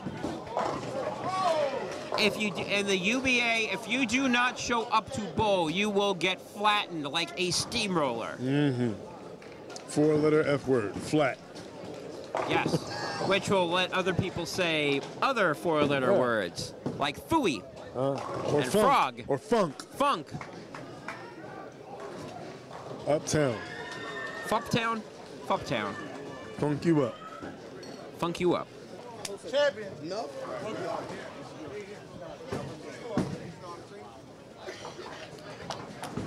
All right, so we're going to be finishing off here game 2, or game 1 on the handicap. Game 2 on handicap 1, I should say. Yeah. And Public Enemy will get on the board. They will win the middle handicap pair, they will win the scratch pair. So Public Enemy is on the board. They have 4 points. BC Crew is at 8. We're going to see what the quantage is in terms of the wood. Obviously, it's going to be BC by many. We're going to figure out what the exact number of many is. Yes.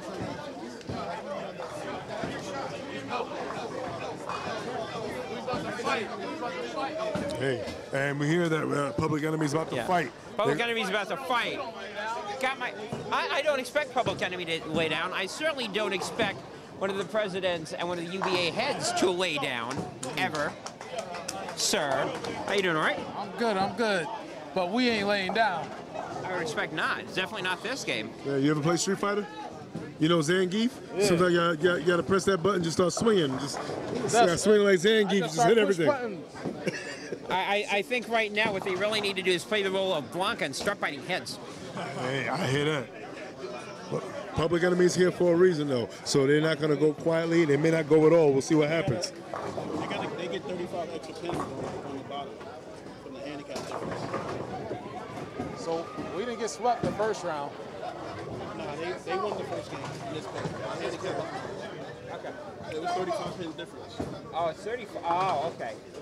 All right. So we got a little bit of a change there. So it's now 6-6. Not 8-4, it's 6-6. However, the wood, which will come into play, is still BC Crew by many. And again, we'll find out how much many is. We making payoffs. Hold on, we making payoffs.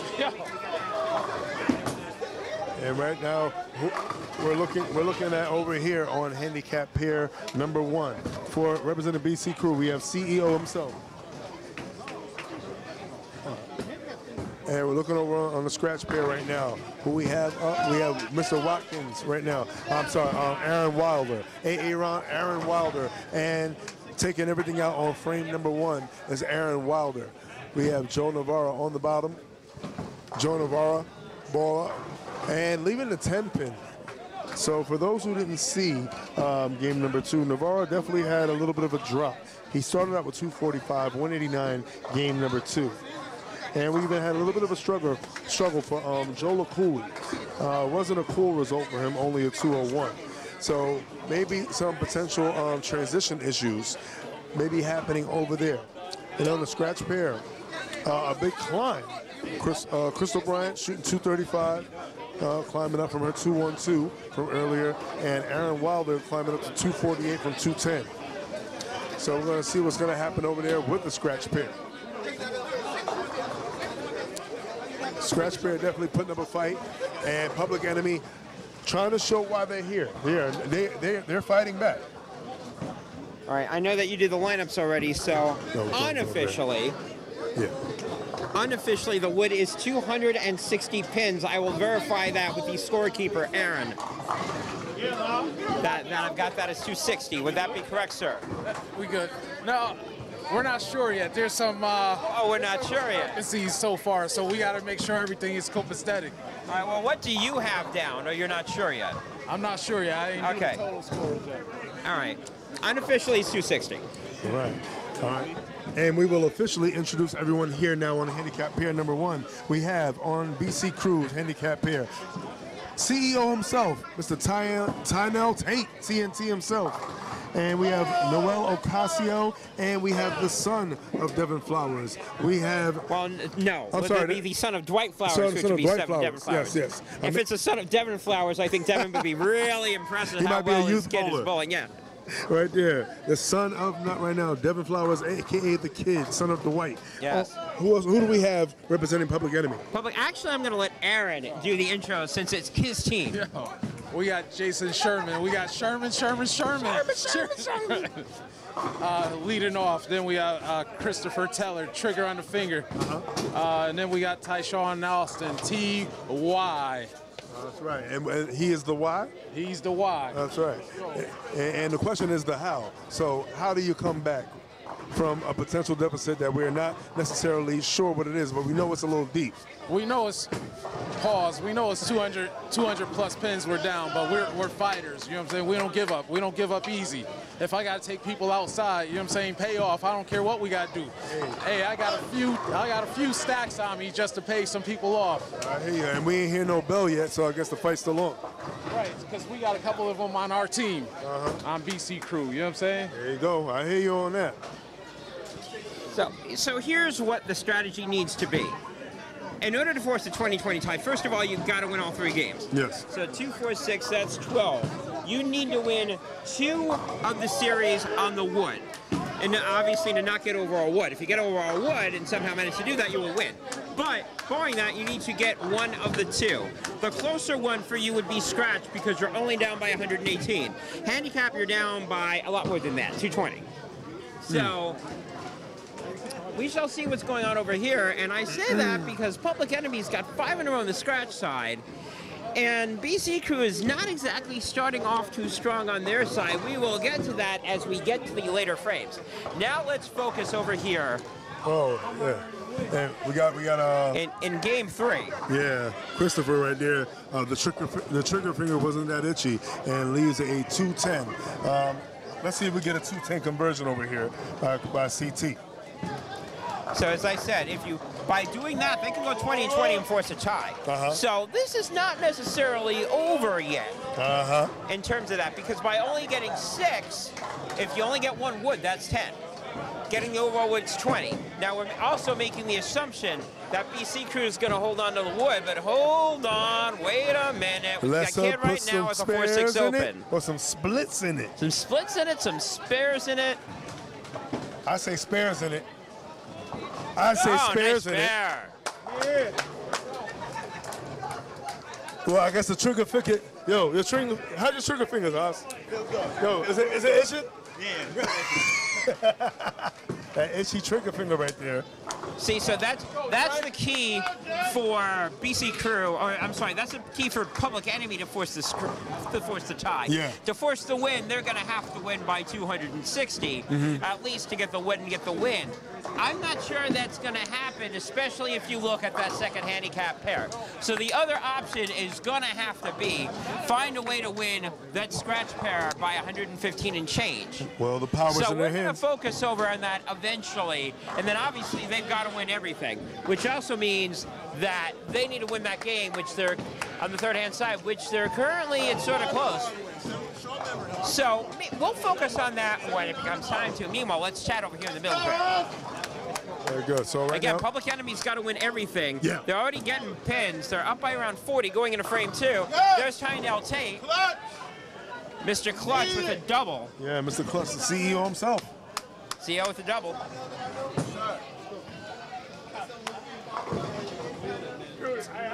So right now, you're going to see a lot of different things. So who do we see right now? Up, we have on. So we have BC Crew, Tyndale Tate, Noel Gassio, and you can either call him Baby Nut, or you can call him Baby Flowers, or you can call him whatever. He's Junior, or he can be the Kid.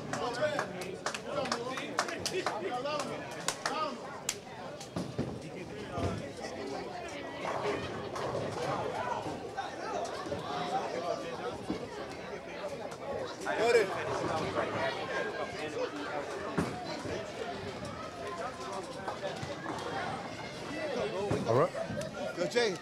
Okay. We got a Casio up.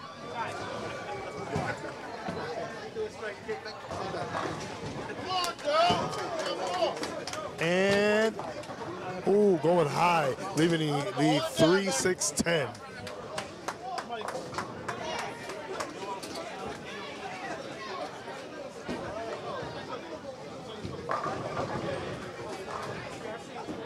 All right. Answer is yes. Noel Casio. Initials NO, and unfortunately, that's no for a strike. You're doing a little. And we're going to see right now what's going to go on with Mr. Taylor over here, CT, with the trigger finger. Let's see if the trigger finger is itching. Going up and takes everything out. Oh, itching. His finger definitely itching. You know what I'm saying? That's right. That shot was tailor-made right there. Oh, tailor-made. That's his last name. You already know. Yo. And this right here is definitely a makeable spare, but all makeable spares have a missable component. Let's see if all those components come together for a spare. A little high, and that's exactly what we're talking about. That's how we're going to get back in the game. I paid her off. Yeah, and see, you did say you had some stacks on you.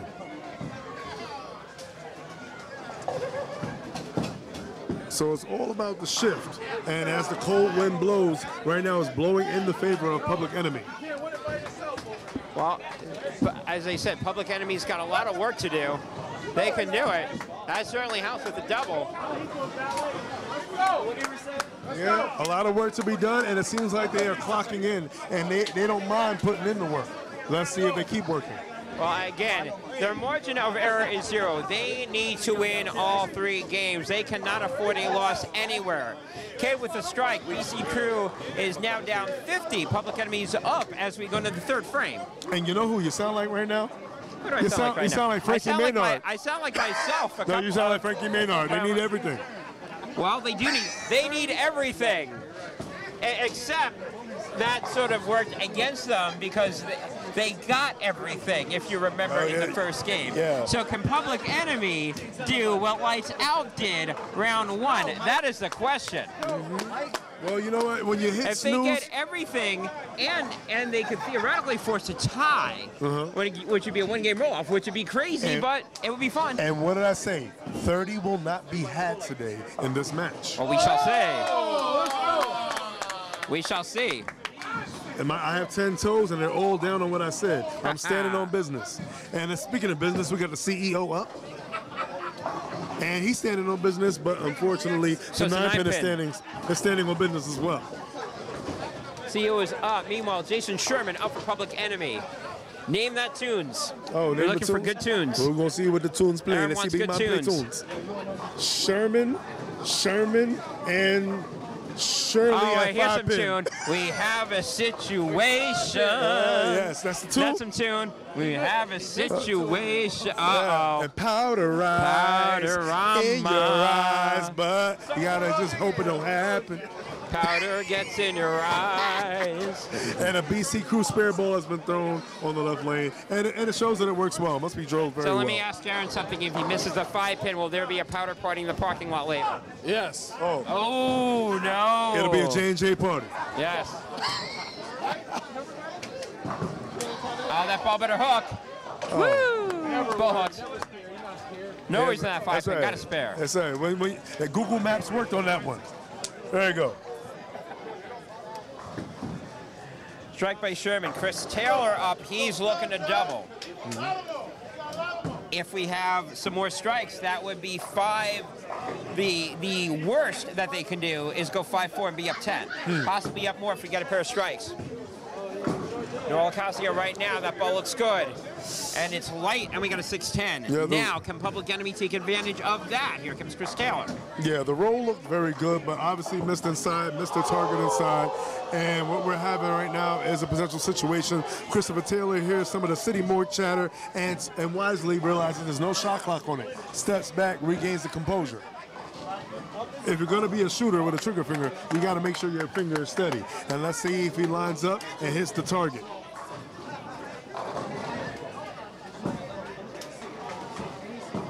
Taylor right now. Finger on the trigger. Yes, it is. That's right. 2 in a row, and here comes Public Enemy starting to make some noise.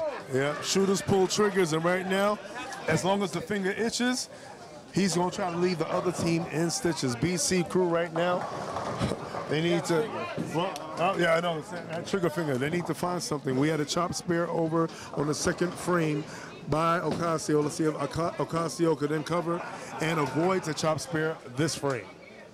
Well, that's 1 double. Can we get another double from Public Enemy? Tyshawn Alston looking to double up, looking for 3 in a row. Got it. Yeah. Buried by Tyshawn Alston. Yeah, looking like a little tiger. What's that? Crane? Was that a crane? Yeah, that's a crane. There you go. A Cobra Kai right there.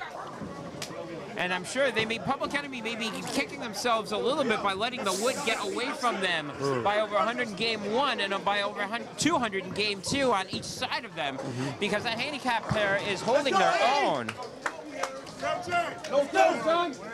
And like I said, the 2 words I used before, potentially catastrophic, and hopefully for one team, and that team being Public Enemy, will be positively cataclysmic. Right now, DeKen leaving a 7-pin. You know, oh my goodness. We said earlier, at least I thought earlier, you're not going to make up 260, you're going to go for the tie. Yeah. What would happen if Public Enemy can make up the 260? Yeah, exactly. Like I said, looking for a positive climax. You know, so much happening. I used the wrong C word. But right now, hopefully, we won't hear any F words or F bombs if they start giving that back. Well, of course, we're going to be hearing a couple of bombs here. Meanwhile, wow. Yeah. Well, he made that with authority. Oh, the yeah. next C word that we're going to does. next C word that we're going to be hearing is clutch. Yo. Because Tynell Tate is up. He's looking to be clutch. Yo, Devin, you try to take home a souvenir there. Yeah. Doesn't know his own strength. Oh, but those who know him know that he does have many strengths, just like LaRue has many styles.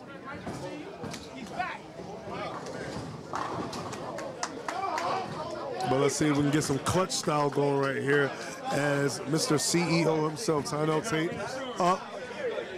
Lane 4, looking to get more than 9, but he gets less than 9. He gets a baby right there. Well, you're gonna if you're BC Crew, you got to start striking, and the strikes are happening, but the strikes are happening on Public Enemy's side of the board. And all of a sudden, that 260 whatever that Aaron's not sure of, that may be important. We may need to get an official number on that. The way that this is going, because all of a sudden that one could be a little bit on the dicey side. Tunes is looking to pick up, does not 10-pin. And see, what I would have did, being that I saw a split What would you there, have did? I would have definitely took my time, made him wait, have somebody take the pin out, because you don't want any kind of mistakes, any kind of unforced error. The unforced error would be the ball making some kind of contact with the pin in the gutter, and then the spear being not counting at all. Well, looks like he's got it. And he does not. So he misses both pins, pin in the gutter and the can't pin put on the the ball in lane. the gutter in there. And now I'm wondering if that pin in the gutter may have affected the way that he threw the ball. I don't know. Brother. We're wondering if maybe you should have removed that pin out of the gutter before you threw that spear ball. Honestly, I was looking so far down, I didn't think about it. Well, it wasn't thinking about you either. Exactly. It said, I'm just going to lay right over here and let this person miss his one pin spare. I mean, it happens. It happens. It happens. And don't believe the hype. I don't believe the hype. What I believe right now is I believe that Chris Taylor is working on a double and he's looking for 3 in a row. And what I also believe is that they're getting somebody down there to remove the dead wood. Should have had him before. Should have, could have, would have, didn't. Sometimes you need that timeout. There's no tech fouls. You needed Aaron to go over and say, now we should hold up a little bit. Yeah, very good. All right, meanwhile, we are going to move over to Scratch. Oh, we got a story. Because Scratch is now, we got a story. Now, as we said before, Public Enemy needs everything. Now, there's 2 versions of everything. Number 1, they obviously have to win the game. Number 2, they need to grab the wood. The wood right now was 114, but right now they've cut it to less than 40.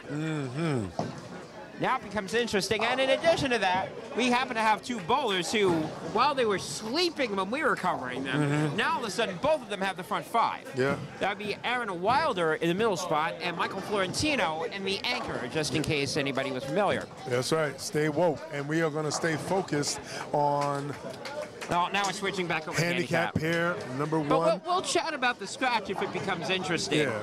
But meanwhile, let's stay over here. Noelle Ocasio looking to make the spare. She should have it, and she does. Noelle Ocasio all over that one right there. Chris Taylor up. Looking for 3 in a row. And again, if you're, obviously, again, you got to win the game. But if you're Public Enemy, maybe outside shot of getting the wood? I mean, they have the wood already here. If they win the game, they'll win the wood. But maybe an outside shot of getting the wood somewhere else, forcing the tie. Yep. Now that I have just said that, Wilder has left an 8-pin. Hey, there's that 8-pin again. Actually, no, I'm sorry, 4-pin. That's a 4. So that string is gone. Taylor right now looking to make a new string of his own with the strike. No, 7-pin. 10-pin up on the board. Yeah. So no witnesses should be left. There's a witness there. Sometimes you got to spin the block and take that witness out. Let's see if the man with the trigger finger on the back of his jersey can do just that. That being Christopher Taylor. only they have the power to take their own spares out. Speaking of power, we got Devin Flowers up, the kid himself. Let's see if we make the pins do a little dance. And they're dancing. They're making love tonight. They all got down. There you go. Fireworks, fireworks. As a look at the whole thing. Taylor looking to make the spare. He does. All right, all over that spare was Chris Taylor. Tyshawn Alston, if he gets 4 in a row here, they'll be even on marks. Public Enemy up by 70 pins. Yeah, it caused a lot of mayhem, which is a mistake here. And right now we have Public the Enemy Y. looking to cause some mayhem. Yeah, let's see if the Y can show us the way. And he's looking like the How. Oh, he liked it. But how did he leave that? How did he leave that? By going a little too high. The Y was high on that one. Literally. Yeah. Probably high. Not in a good way. Well, it could be a great way, depending on how you look at it. It's all about angles, and that was a high angle hit, and that's why he left the 4-pin, but he left it, and he takes it out. All right, going to the 5th frame. Public Enemy up by around 60. Let's see what Tunes is gonna do. Tunes, well, he should have taken out the dead wood in the gutter. He drove by the dead wood and the live wood. Let's see if he can take out all pins on the first shot. You only miss the pins if he could. Yeah, hey, you only miss the pins that you leave. Let's see if he leaves nothing off after the first shot. Oh, no pin left behind. Speaking, ooh. No pin, no problem. Yeah. Come on, Crystal. Go. Hey, B. Go.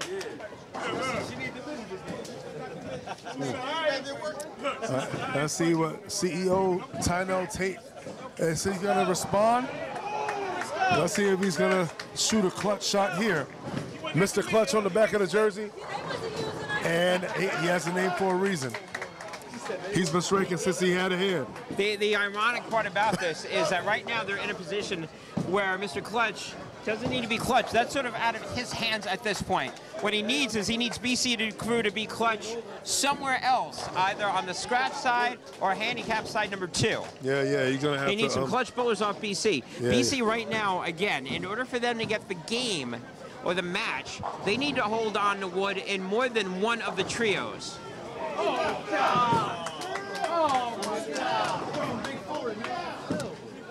Somebody over on handicap pair 2 said the key is to throw it better. Let's see who is going to throw it better for these next remaining frames.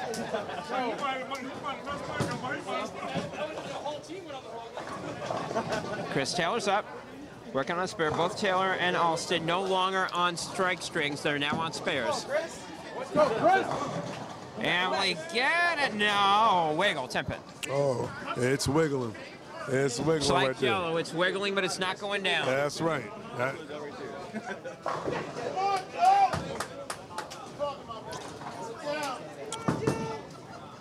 And Tino right now telling everybody to settle down and just throw it.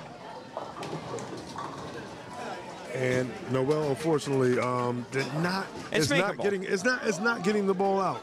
Well, the important thing is this for them. They cannot allow Public Enemy to snag the wood. It's going to be very hard for them to snag the wood, but it's not impossible. As we go over here, there's 3 frames left on the scratch, and we may bounce over there if it gets closer. Again, as I said before, Public Enemy's got to snag another wood. Besides the middle pair, they either got to snag the left or the right. They must snag one. If they don't snag either, BC Crew wins. So Aaron is pointing over to the left side, and he's absolutely right. It's going to be that scratch pair that's going to be deciding who wins this match.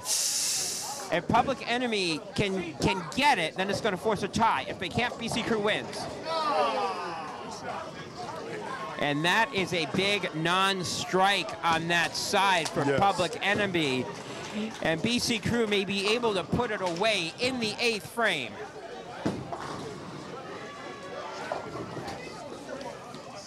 Let's see what happens right here. A must make. And made indeed it was.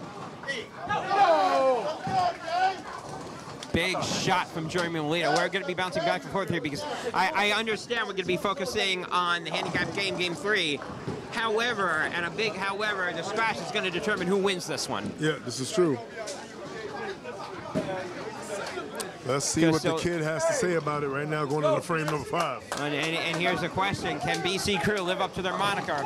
There's a kid. He gets a strike. Big double over there. 6th frame over on the second side over for handicap 1. Public Enemy holding on to the game. And they need all... So there's 2 things Public Enemy needs. Number 1, they need all 3 games. Right now they have that. Number 2, they've got to get the wood in 2 of the 3 because they're not going to get the overall wood. And they're definitely not going to get it if Public Enemy keeps opening, which is what's happening on the right-hand side. So that means they've got to get it, and the only realistic one they have is going to be on the scratch side on the left, even though that option is slowly closing and Public Enemy cannot strike in the 8th frame. Yeah, they need to change the tune, and right there, Tunes going a little loony on that one, carrying everything on that 6th frame, has a double, and he needs to add to those doubles. And Tynell did not throw a double. So what do you think may be happening right there with CPO? CPO right now, if you're BC Crew and you see what's going on in you see what's going on over here on BC Crew, what they really need to do is throw frames, get marks, seeing what's over here, realizing also in the back of their mind if they can lock out the scratch as long as they don't fork over 260 pins in total wood approximately, they're going to win. So they cannot afford to fall apart. No, you cannot. El Cheapo, as you would say. El Cheapo, absolutely. Again, Public Enemy needs everything, and again, we've said everything. And speaking of everything, you know, there's people on certain pairs that are throwing everything in every frame. They have to at this point. But you're right, margin of error is 0. Yes. So now, can Public Enemy hold on to what they currently have? That is the question. Big shot over there by Taylor. Yeah, that was a big shot, a big error, but a big result on that. Made a good surface change, but just maybe either squeezed it or didn't trust the surface on the first shot. Needs to get a little loose because you don't always get good results on bad shots like that. But thankfully for his team and himself, he definitely got what he needed. No, Akazi looking for strike, she does. Yeah. But again, it's important for BC Crew. We're not saying this isn't important. BC Crew still has to get marks. If they fall apart, they could have some troubles. Yeah, Noel definitely got what they needed there. And the why is wondering why he threw it so high on that one. And hopefully I he can carry that. think he was begging on that. Yeah, exactly. Yeah. Well, beggars can't be choosers, but beggars need to choose to make their spares. Well, again, eyeballing the scratch side. And let's see if the kid is the GOAT on this frame. 3 in a row will be a good feeling right now. No, sir, 7 pin. No. 7 pin stands up and fights, and oh, that's got to hurry up. Oh, my goodness. I saw that. Well, it can't be doing that. I mean, this pair really, again, is a pair, I don't want to say it doesn't make a difference because if they can get enough to carry over the wood, but you are correct. That is a scratch pair that right now is going to be focusing because, again, overall wood. Yeah. Public Enemy's got to make up 68 pins in 2 frames. If they cannot, BC Crew's going to advance from a logistically real situation. Yes. Yeah. Public Enemy is doing everything that they need to do. What they also need is they need BC Crew to stop striking. Yeah, a lot of leather being thrown on right now. It's throwing all the way around. Feathers are flying, and pins are getting hit. But for the pins that's getting missed, it's not a good look for the team that's missing them. Let's see if we can get back on the strike train right here. Tynell up on lane number 15. And high flush, and he flushes all the pins back. Late 9 pin full. Nice strike from Tynell Tate.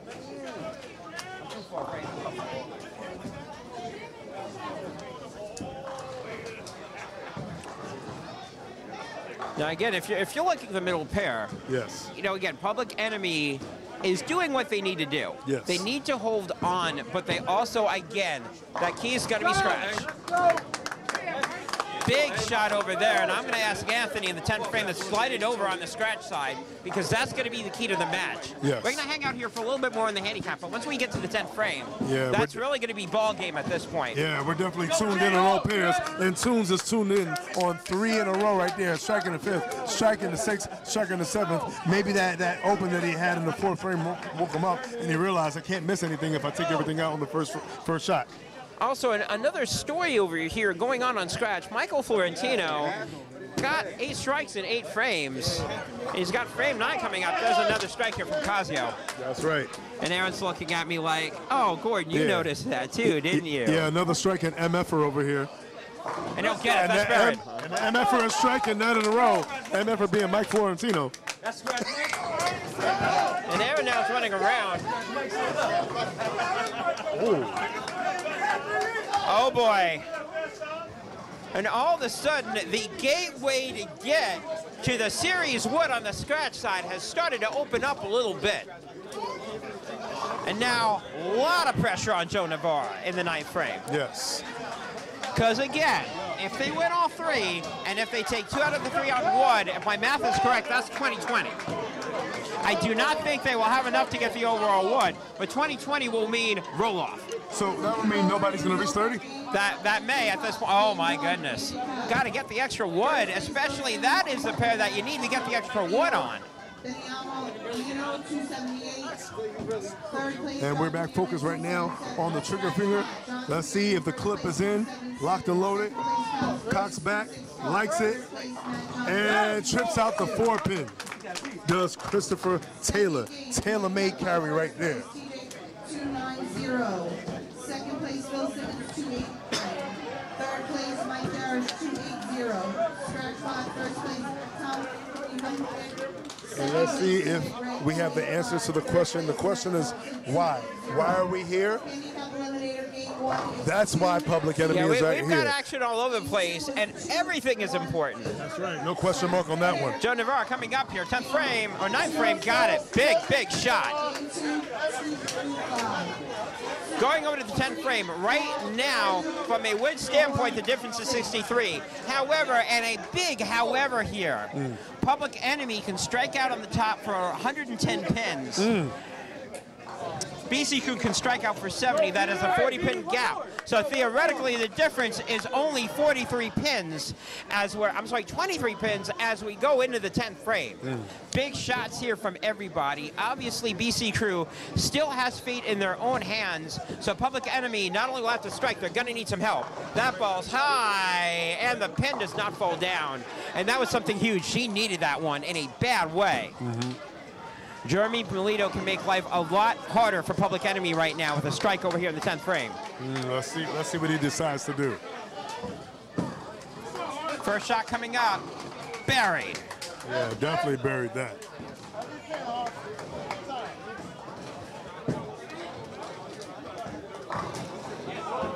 Crystal up for the spare. That ball's gotta get there, and all over that spare is KB herself, Special K, Crystal Bryant.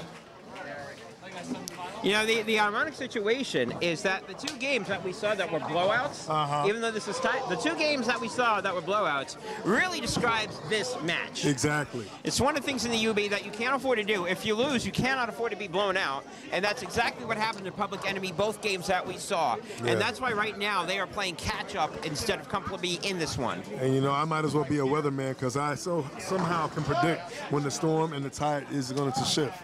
I stood by what I said. I said that nobody's going to get past 30, and it's looking like that's going to happen here. That is correct, except you never predicted the winner. Ooh. Nope, I dare not. You did not. You dare not. Phil ball, that's what she needed the first shot. 224, will they regret the extra 20 pins she did not get? We'll see.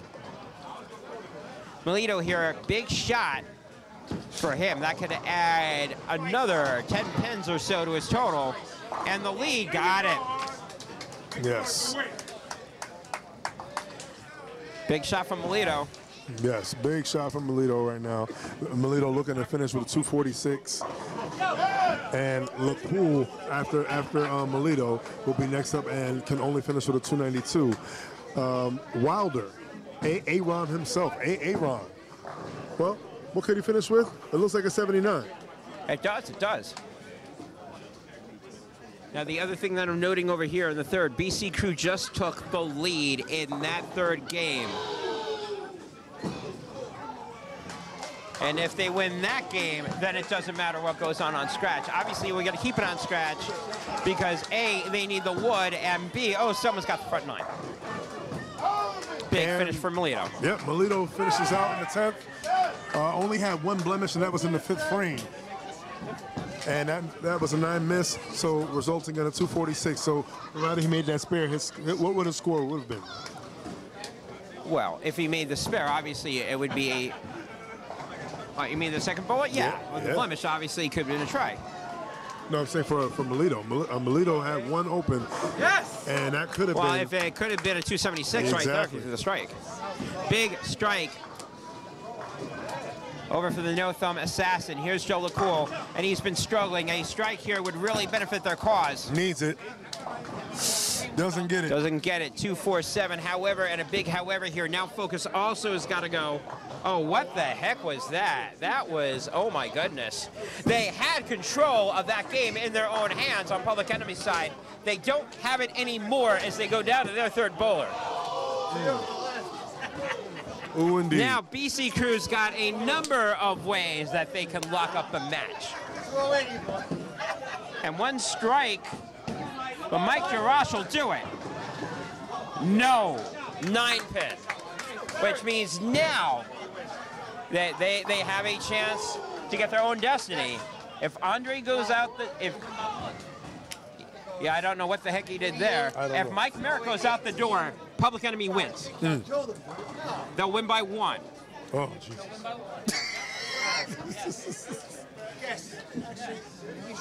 And all right, so strike coming up over here. Big shot over here. Gets it. And Wilder is still wilding out. Joe's really going to want to make that spare over here. Oh, my goodness, he doesn't. 20-pin game, and all of a sudden, Joe Navarra, who probably wasn't even looking, in this case, to be relevant, 21 pins. Oh boy! Shoot, Aaron Wilder right now wilding out on the lanes. His initials are AW, and it looked like it could be a potential W for Public Enemy. Well, they do what they need to do. Here's the situation: Navarra needs a first hit. If he gets the first hit, that locks out the wood. Game, set, and match. If he throws anything but a strike, and Florentino goes out for a tray, Public Enemy will win the wood over there. That's the one other wood that they will need. Interesting situation. Over here, there's Mike Merritt. Needs strikes everywhere for Public Enemy, and they must have them. Merritt, first shot. Got to be a strike here. Yes. There it is. Here we go. Got to finish out here with a strike, and he gets it. Big strike. You suck! Again, Navarre throws a strike, it is over, BC Crew advances. If he throws anything, not a strike, Public, and Florentino throws a 300, Public Enemy could potentially force a roll-off.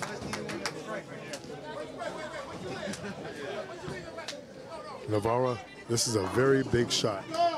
Big shots for everybody at this point. Big-time players make big-time shots.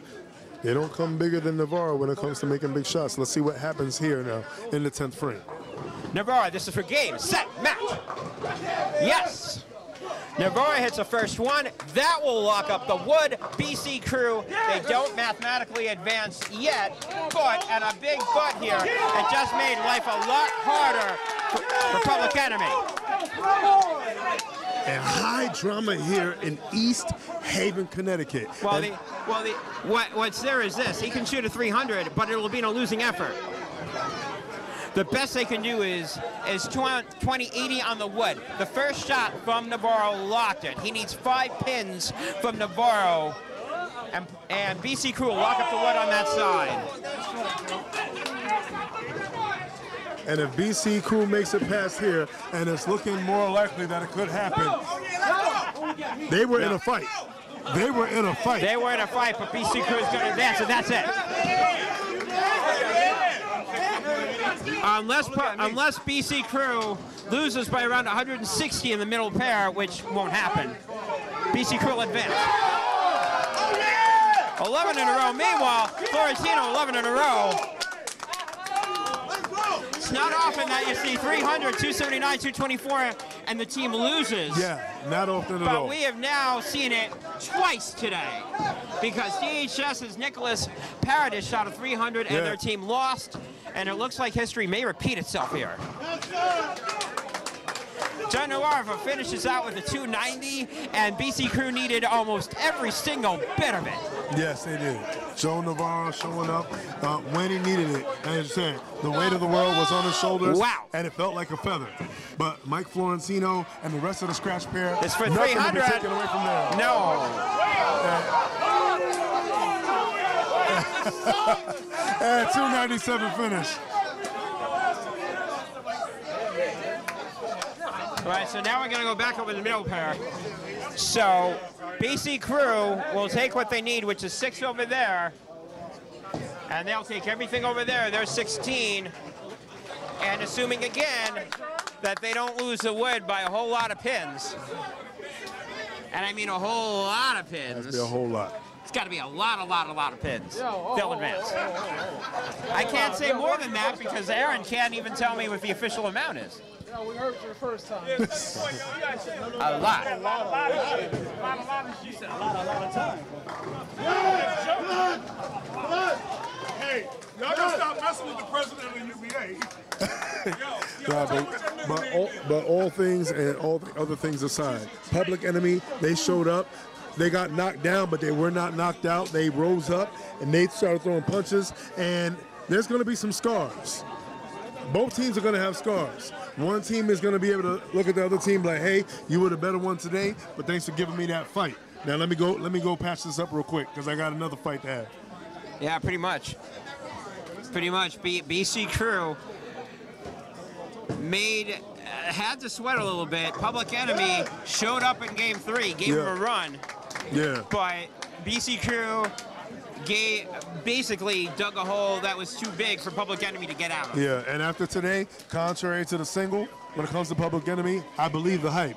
And I believe they're going to be back here, and they're going to, well, basically put a hurting on whoever wants to step up. And if you're going to show up at Battle Bowl, if you feel like otherwise, why don't you go have a conversation with them and find out, see what they say back to you. Well, we'll see what we're going to have here. I would say, yeah, you got 2 players of the game, and they're both on scratch. Jeremy Melito or Joe Navarro. Pick your poison. Michael Jarash also. Yeah. Got 3 of them, and that's one of the scary things about BC Crew. Any of them at any time can pop up a 7. Mm-hmm. You got 3 of them. Navarro gave himself a 100-pin stretch. He went from 189 in game 2 to 290. Yeah, you can finish this out. I'm gonna see if I can go grab something from BC Crew. Hey, go ahead. And I was Gordon right there, and to take nothing away from Public Enemy, they showed y'all. For anyone who didn't know who they was, make sure you pay attention because you could be seeing them, and you may not want to see them if you see how they can come back today. If you sleep on the wrong person, that sleep could be your last one. And shout out to Public Enemy for doing their thing, making it to the situation. BC Crew, battle tested. They've been here before. Last year, I talked to Tynell, I talked to Nut. They was in a rebuild mode. And right now, we see what they were building. They're building potential for them to come back and maybe rise that mountain again, back to prominence of what they know. Public Enemy, I feel like they're going to be here for a long time, and they're going to add on to the pieces that they already have here, and they have some good pieces. And right now, we're talking to Mr. 900 himself, one of the Mr. 900s that was on the scratch pair, Jeremy Melito. How was the left, and was the left good for you for all 3 games? The left was very good. I knew I watched a little bit of the first set. I knew kind of like what to do. Some of the lefties that had success, just had a little bit of game plan, just throwing it, not get too on top of it, just throw it to the friction and, just let the carry take over. Yeah, and to talk about friction, and segue, well, kind of like looking back to last season. You guys didn't make it here. I talked to Nut. He said that you guys were definitely in a rebuild mode. With that rebuild and looking back then and looking now and looking potentially into the future, do you feel you have everything you need to walk in the Battle Bowl and take on all comers? Yeah, I mean, we knew we were close last year. we added a couple pieces, some young talent, and we really just committed to ourselves, to the team this year. I think that's what the biggest piece was. We all stayed committed to the process, and just wanted what's best for the team. So I think that's what the difference was this year, and obviously some talent like the young gun right there doesn't hurt. Doesn't hurt at all. It definitely doesn't hurt at all. No. Jeremy, you slacked off by 129 pins this game, Mr. 900, only a 771. That's it. Now, one of the keys that I thought, and Sean Knight and I were talking about it, was BC Crew, game 1, you guys, game 3, you guys down there, built a huge hole that was too big for Public Enemy to get out of. Right. And one of the reasons why that happened was you set the pace early the first 2 games. First game, 246. Second game, yeah, you didn't win that game, but 279 kept the wood going. That wood turned out to be crucial. You held on to it by 24 pins. What was going through your mind when you hit the 249, and then again in that third game with the 246, trying to get your team going? Yeah, I mean, I knew I just had to keep us close. Once we built a nice cushion game 1, it was all about just keeping that lead. Obviously I gave my teammates some time to figure it out, and Joey stepped up big game 3 to, carry us to finish that off. In a team atmosphere, it's all about just picking each other up. I know they've done it for me plenty this season, so it was nice to help them out a little bit today. So yeah, great shooting. Now, I don't know exactly who you have next. I'm not sure anybody's going to until everything's settled out. Is there any team that you want to see? Is there any team you don't want to see? You sort of have a rematch that you want to have in mind? Any thoughts on that? We like us against anybody. It's all fun and games till we get to Battle Bowl. Just want to get to Battle Bowl and see how the cards fall. We like ourselves against anybody. Got 2 matches before you do that. Any shout-outs? Anything you want to say? Yeah, just shout out my wife, Christina, and my son, Caleb. Happy to strike a little bit, getting away from home. But happy to strike for my team today. Shout out BC Crew. So anyways, to wrap this one up, BC Crew wins. They advance. For Sean Knight, this is Gordon Pepper. We will see you tomorrow, or at least Sean Knight will. Well, you see me tomorrow also, I believe. Yep. Northeast Conference coming up. UBA all day. See you. All day.